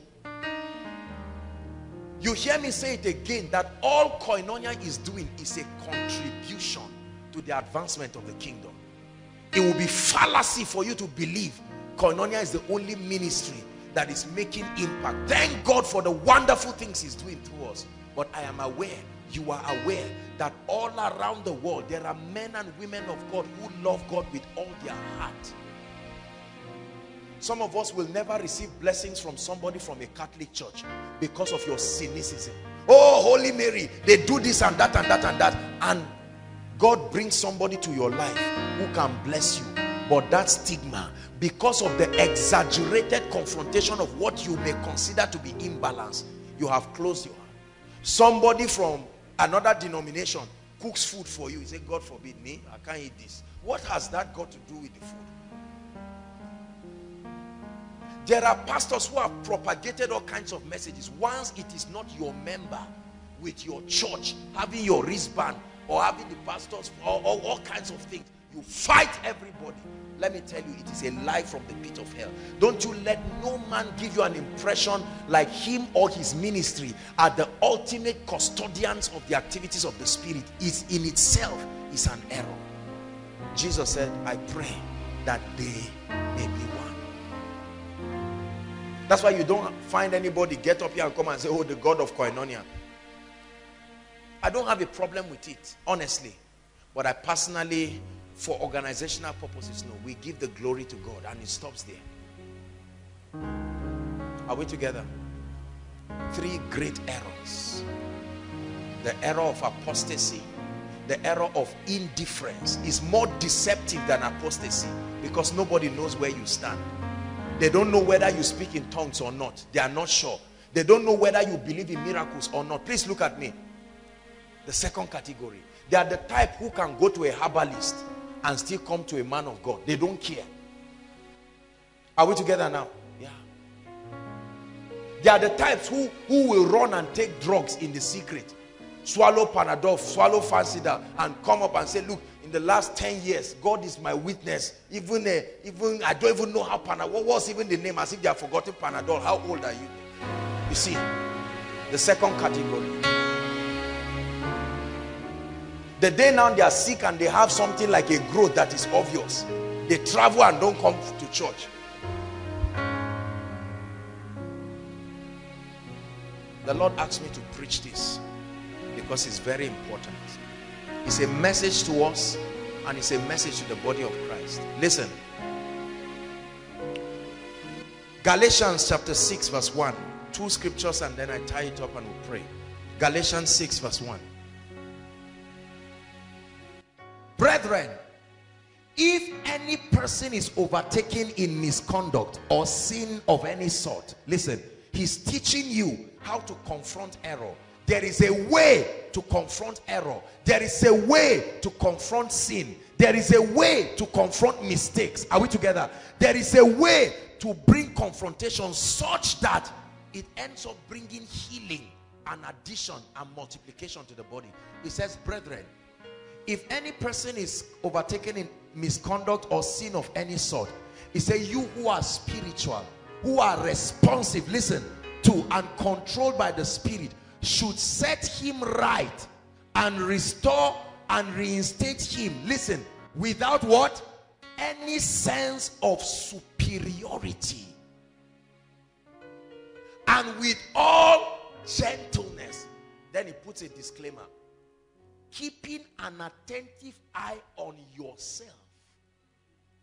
See that? Lest you should be tempted too. Okay, the guy came to you and said, honestly, I love God, but last week I found myself going to a herbalist place to collect a charm. I say, go and tell Apostle. It's not even me that will say this thing back. You see that? And before you know it, everybody in Zaria knows that Promise went to collect a charm. You destroy his life, you destroy his ministry, and you say, I've always known. It's not today. There was a day the Holy Spirit was revealing to me, Holy Spirit, I'm sorry for refusing to hear you. We pride ourselves. Listen, how many wounded soldiers, I'm rounding up, in the body of Christ. Do you know the greatest place where believers die is the church? I'm not justifying that people live lawless and just do all kinds of nonsense. Let a lady get pregnant in church and you hear what happens. Am I endorsing it? No. Let a lady get pregnant. It's a believer who will come to you and say, have you heard? Say, you mean you are here? Kai, you have eyes you can't see. Are we together now? A brother goes to ask a sister and she says, no, I'm honestly, I'm already engaged to somebody. Before you know it, this brother says, I'm happy, it's good for them, blah, blah, blah. You carry and ship trouble. It is only in the church where people destroy their wounded soldiers with joy. May that never happen in Koinonia. In the name of Jesus Christ. We have managed all kinds of cases in this ministry. All kinds. And God is my witness. I love the people with all my heart and with all passion. There are people who have come to meet me with charms. This is what we were doing. There are ladies who have gone to Zaria City and come to say this. I don't say, no. With all the teaching, no. You don't do that. When a brother is caught or a sister, you restore one. Are we together now? If a man of God comes to, how many men of God have come to me?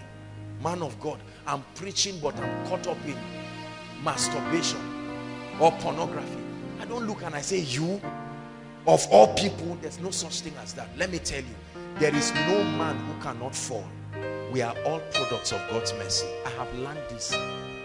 I know that if any man is standing, he's only standing because of God's grace. Grace, your grace. Lord, I'm nothing without you. Grace, your grace shines on me. Listen, that's how we treat people all around.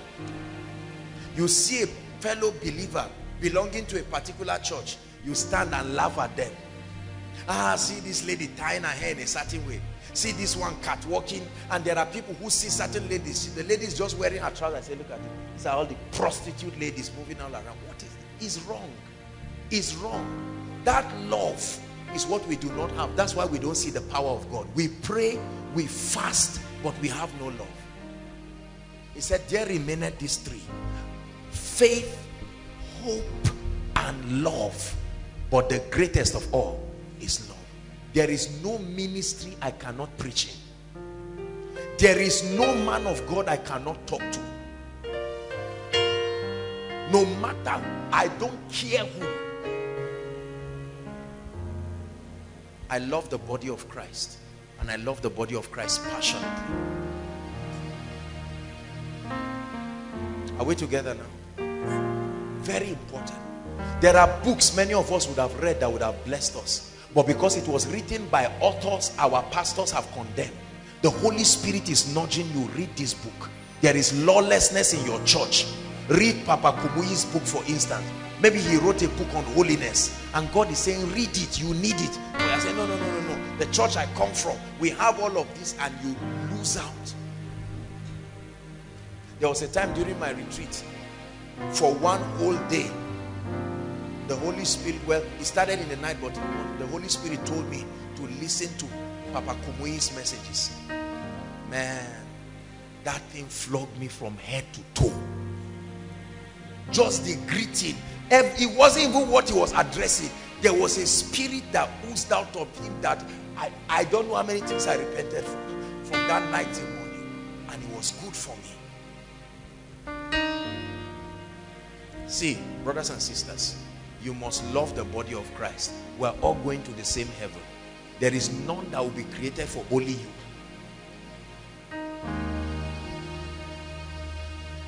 I love the body of Christ. I never discriminate people. I can't see a lady now and say, oh, you are this, you are this. No.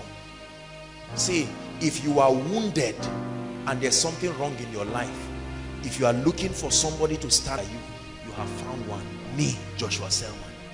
I'm not afraid of being controversial. I'm not one of those cowards. One of our ladies years ago was pregnant out of wedlock. You remember her? This thing ruined the lady. It was Christians.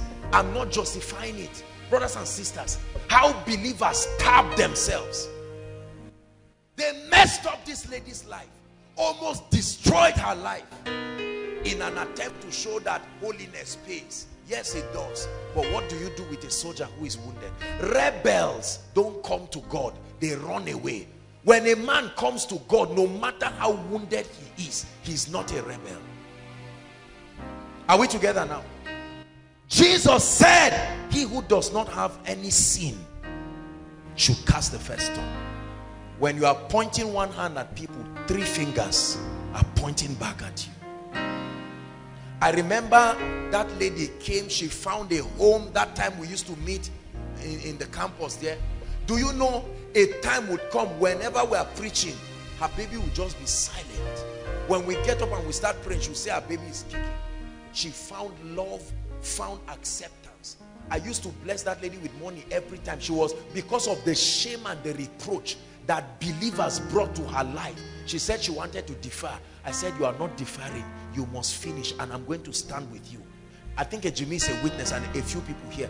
I used to walk with that lady with her big stomach. I would walk with her in front of their hostel, Amina, and drop her there. Let anybody think what he wants to think.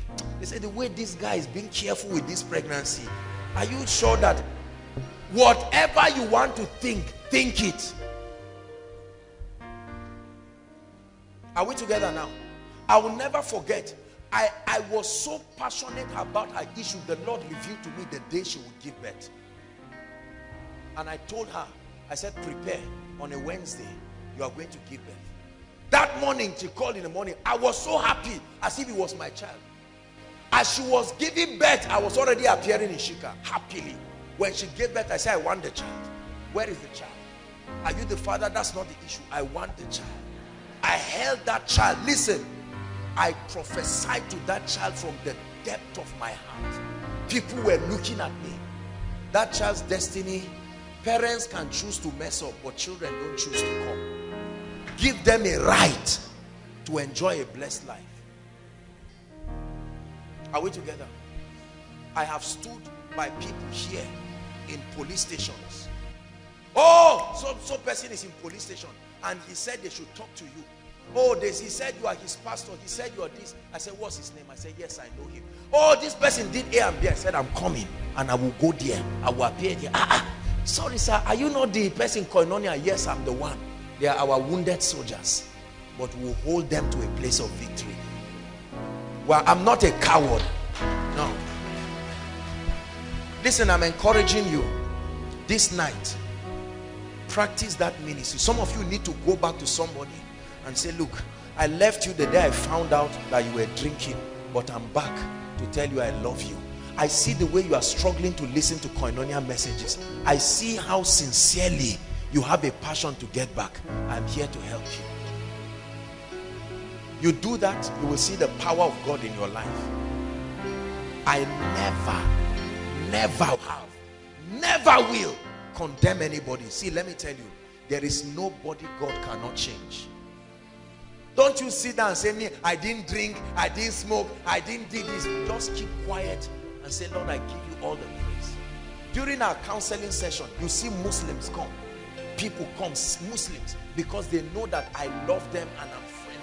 I don't squeeze my face as if I'm the person who did this and say, why are you here? Are you not? No. Everybody Jesus healed in the Bible was not born again, but he still healed them. I love them. I play with their children. I'm happy. I have blessed the lives of people today who have no business, nothing in return for me. Please, I'm teaching you something that will bless you. There are people who cannot come for Koinonia right now because of scars in their lives. And some of us are the ones who are helping to keep that scars. There are roommates who would have won to Jesus Christ. There are fathers and mothers who have done all kinds of things, but we are the ones who destroy them. Exaggerated confrontation. I even hear that in many churches, it's even a thing of embarrassment. They come and embarrass the people publicly, embarrass the parents, misquoting the scripture that says you should rebuke them publicly. We don't even understand what God is saying. Whereas the person who is rebuking the guy for smoking has Gulda hidden somewhere. He turned it inside a cup and kept it in a fridge. You would think it's Zobo. Does Zobo foam? Let's tell ourselves the truth and cry for the mercy of God. Let me tell you, listen. I have learned something by experience. Once you see somebody over talking about a little issue, he's a victim of it. That talk is to create a sense of justification. Believe what I'm telling you.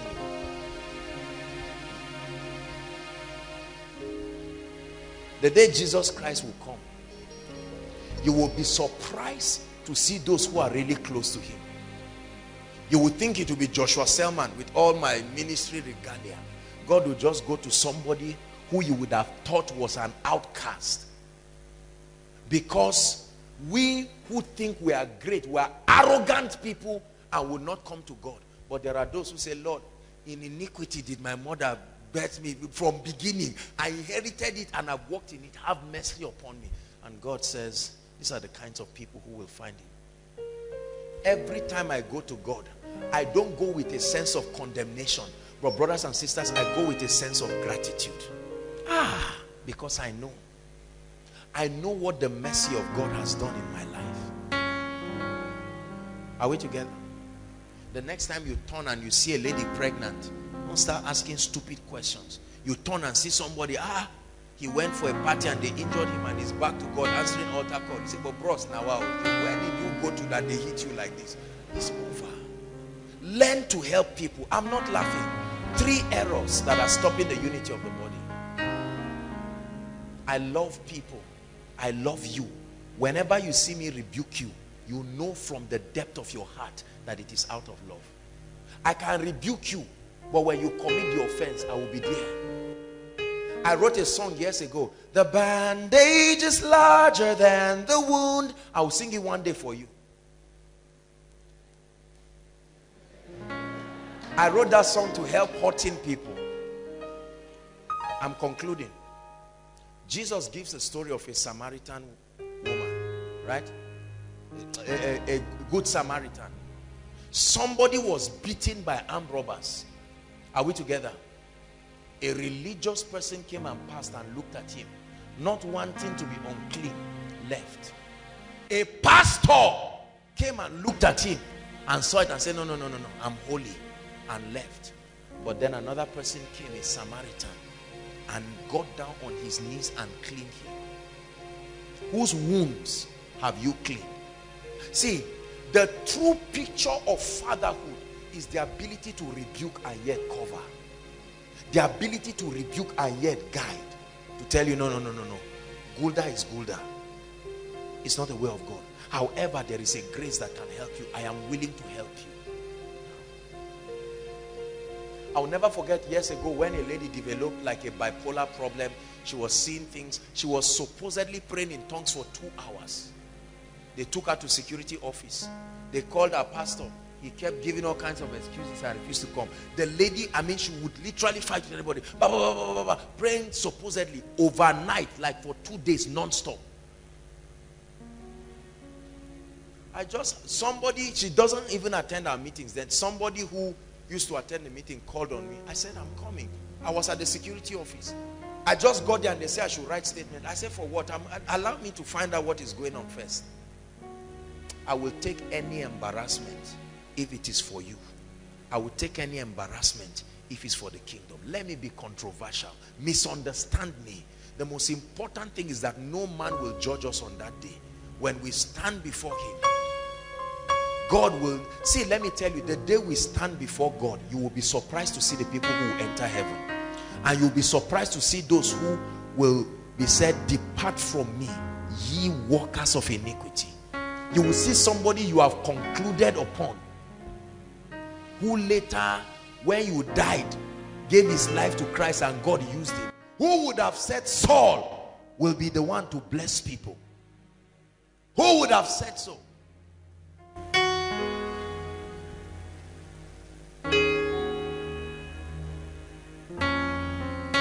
Listen, live your life with eternity in view. Do not be afraid to stand for the kingdom. Do not be a man of values. When people are bleeding, be there. We're rounding up.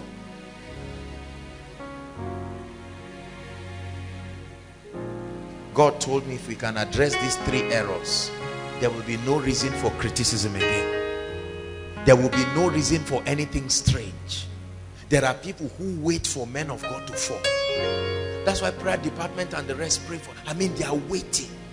They are waiting. Somebody who does not know anything about finances goes to write an article about a pastor and says somebody gave him money. What is your business? If you don't understand kingdom finances, You don't get up and now begin to talk and run your mouth and say all kinds of rubbish. Oh, the TV ministry he's doing it out of this and that and that. Let somebody just appear now and just put a baby and say exposed. Joshua Selman has a 3-year-old, this beautiful lady is his daughter. And he will say, you know, my conscience. The same you who is looking at me right now, the same you who is receiving miracles, the same you who is a man of God with envelopes and kneeling down, they were the same people who said crucify him. Please reduce it 2 keys. Let's sing one song and close this night. There's a song in my spirit. Play, Mike.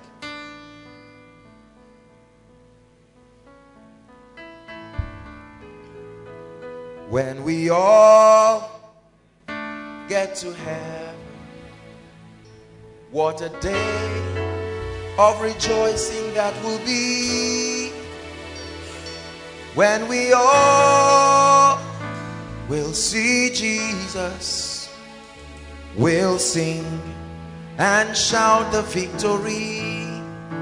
I have a version. When we all get to heaven, what a day of surprises that will be. Because you will see people you never felt will make heaven. You see people who you look at them and think because they are controversial, they are not of God. You will see them stand at the gates of heaven, and you will watch the way the gates will be shut against many who stand with their self-righteousness, killing the body of Christ. Rejoiner, when you read his book, The Final Quest, it was a revelation of the operation of the body of Christ. Please read the book if you can get it. I read it years ago and it blessed me. And when he was shown the vision of the body of Christ, he saw so many people climbing a ladder, and he saw others pulling them down. And they were Christians who were pulling their soldiers. He found out that whenever any believer had an issue, many people came and were stabbing him with a knife, and they were all Christians. May it never be through your life that somebody will miss heaven because something about an exaggerated. I'm not teaching you to not confront error, but it in itself is an error to move beyond certain things and destroy a man's ministry. A prophet went to a church and saw by revelation that a man of God's wife was sleeping with somebody in the church. What will a wise prophet do? Will you not come down after the meeting? You call the woman and say, Mama, please don't be offended. This is what I saw. I can pray with you. I can help you. He just carried his big mouth and ran it in the church and saying, what I'm seeing is a surprise. Well, I did and that and that. Who is by the name ABC? People clapped. Ah, Mama, you got it right. Who is by the name so person? They clapped. They said, 2 of you, you know what you are doing. And he just tore that ministry into 2. You think that's the will of God? Rise up, let's pray.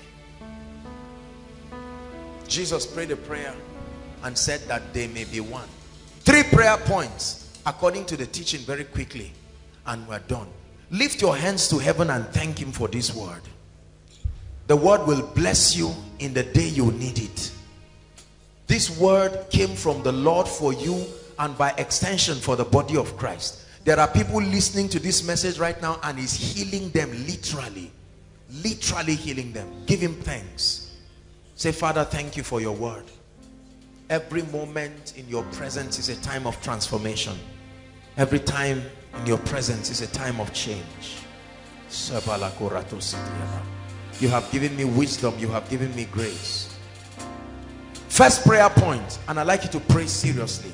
I'd like you to pray and say, Lord, every revelation in my life that is an error, that is already leading me the way of apostasy, reveal it to me and bring me back on track. Lift your voice and pray. Please pray. Make sure you are praying inside and all the overflows. Make sure you are praying. Everything I have held on to, everything I have held on to, capable of destroying me, doctrines of demons, doctrines of demons, persuasions that look spiritual but are not consistent with the patterns of the kingdom. Open my eyes, oh God. Open my eyes, oh God, so that I will not keep the body of Christ in bondage. Doctrines that have kept the church poor, doctrines that have kept the church conscious of demons and spirits as against the strength and the might of Christ, doctrines that have made the church powerless, doctrines that have caused men to depend on the strength of the flesh as against the power of the cross. Lord, take it away from my life. Bring me to the way everlasting.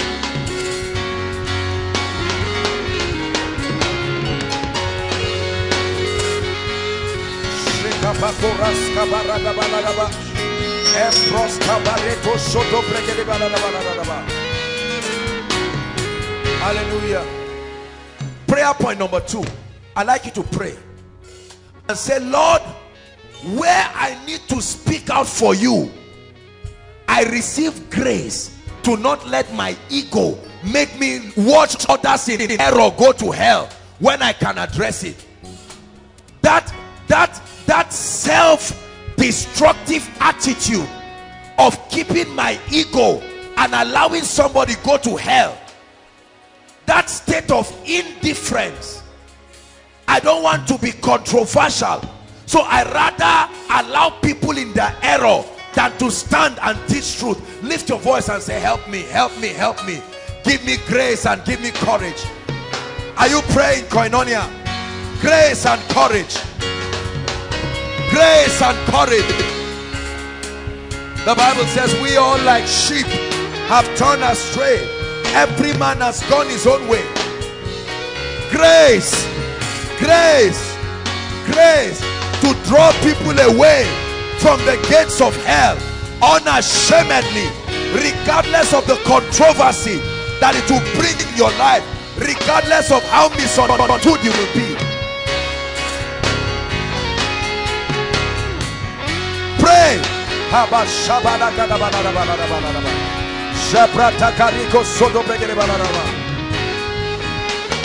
Hallelujah. Before we take the third prayer point, hold your hands together. We're going to sing that song. Though we are many, we are one body. We are one body in Christ. Though we are many, we are one body. We are one body in Christ. Lift your voice and sing it one time. I don't care whether you are Catholic, Anglican, Mountain of Fire, Presbyterian, Pentecostal. We may differ in different things, but it is very clear that the intention of the kingdom is that we may be one. We are many, we are one body. We are one body in Christ. For the last time now, lift your voice and sing. Though we are many, yes, we are one body. We are one body in Christ. Though we are many, we are one body.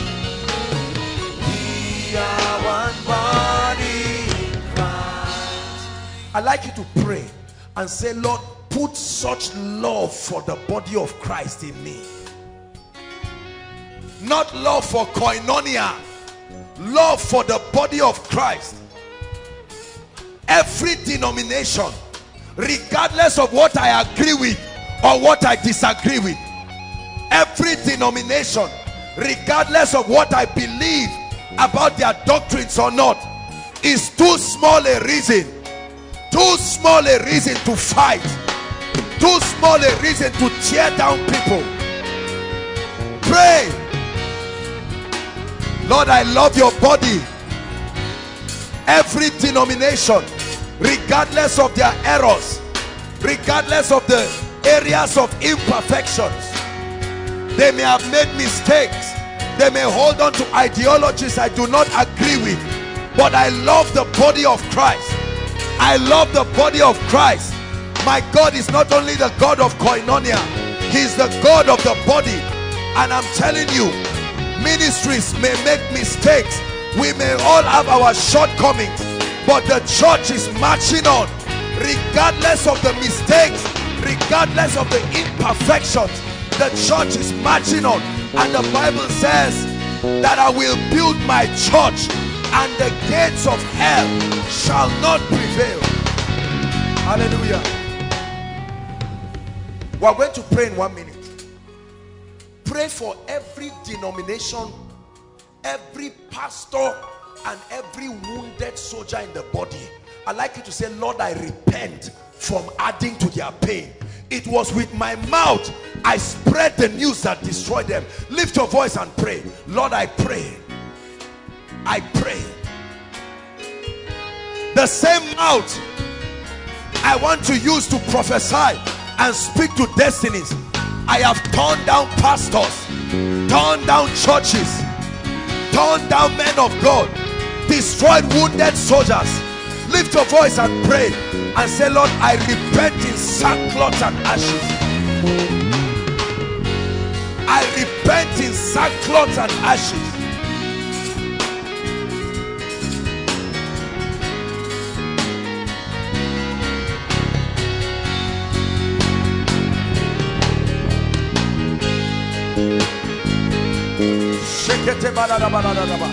Are you praying? I love your body. I will stand with those who are wounded. I will stand with those who are bruised, like the good Samaritan. When others are condemning them and running away, I will reach out with a helping hand. I will stake my reputation to see people restored back.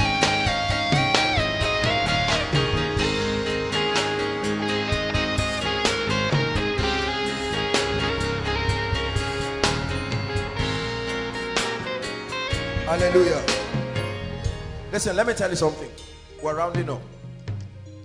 If there is anyone here who has an issue that you think you are dying with and you need an ear to listen to, I want to tell you, trust us.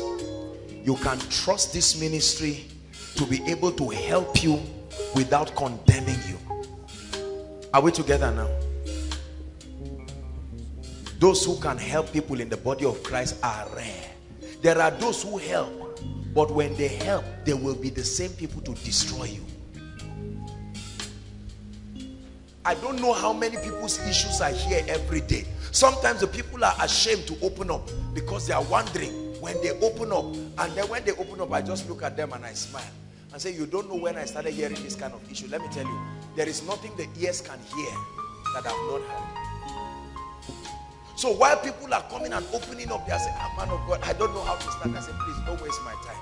I'm here to help you. And then whenever they say what they think is the big issue, I just smile and I say, there is a balm in Gilead for you. And I can see the healing. I can see the refreshing. I want to live my life helping people up to love God and walk in the way of righteousness and in the power of the cross. Yes, I will do it. 1,000 times I will do it. Please, let me tell you, I know that we don't have counseling sessions, but feel free.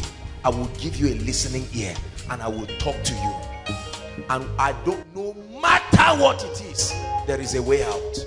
Don't ever let anybody conclude on you. Hallelujah. I'm going to do an altar call. Our time is up, but I want everybody to just stand in respect of this altar call. 2 altar calls in one. Please, no moving around inside and outside. I'm going to make an altar call right now. 2 categories of people. Just join quickly when I make. The first group of people are those who have never seen a reason to place their trust in Jesus and to give their hearts to Him. You may have been coming to churches, or you may even have been coming out for altar calls, but the truth is you don't know what you are doing. You don't know the name of what you are doing. is been destroying your life, the Lord has been telling you that Jesus is the way. Listen, please, win this war tonight and say, man of God, you just preached a message that has blessed me. You've walked in. The greatest apostasy is the deviation from the love of Christ. The refusal to accept that love is apostasy indeed. It will earn you misery in this life and eternal damnation in the life to come. Those category of people. The second category of people, listen, are those who were once walking in the things of the Lord, but for some reason, past habits, past things you thought you had overcome, you didn't even know when they resurfaced in your life, and you are dying slowly, and you are saying, I need to run to the Lord. It doesn't have to be anything immoral. It could be anything. Anger. You thought you had given it up. Now that God is lifting you, you are already seeing it manifest full bloom. You have lost friends and you want to run to Jesus. Please, our time is up. I'll just count 1 to 5. These two categories of people, just run to Jesus and begin to talk to him right now. 1, 2, very fast. Don't wait for anybody to come. You are the first. There are so many people inside and outside. Make your way, please, very quickly. Celebrate them. They are coming. Win that war in your heart. Run to Jesus like your life depends on it, because it does. 3.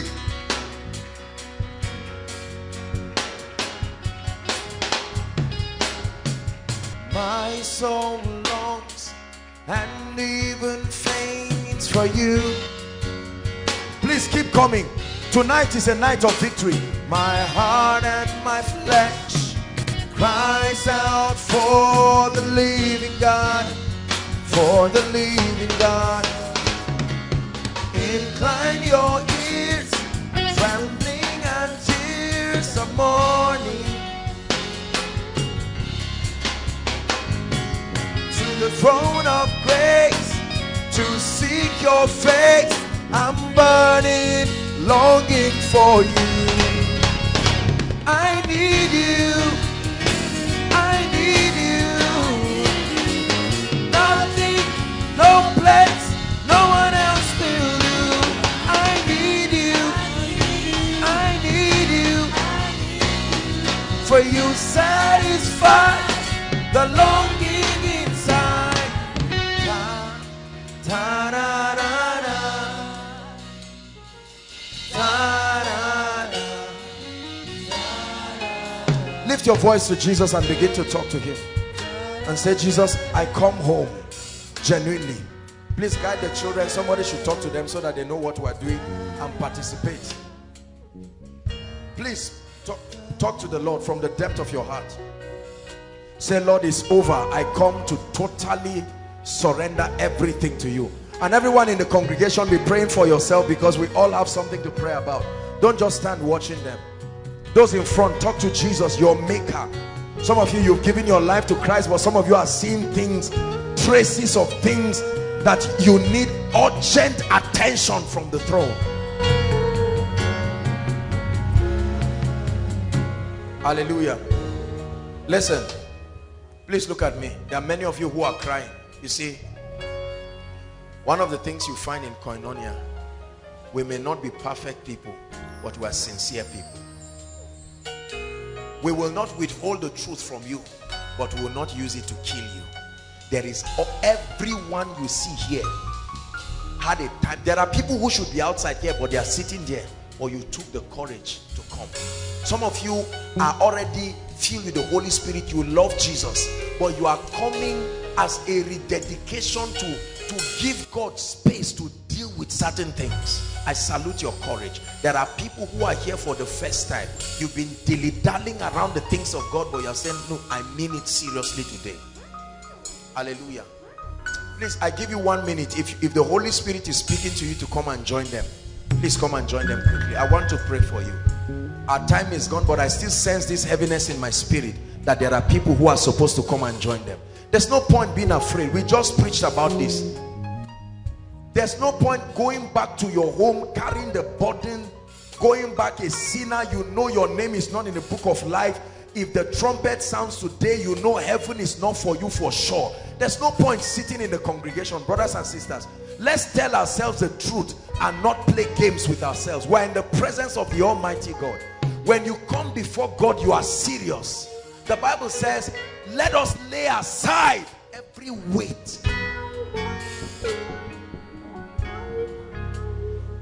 Hallelujah. Please lift your hands in 1 minute.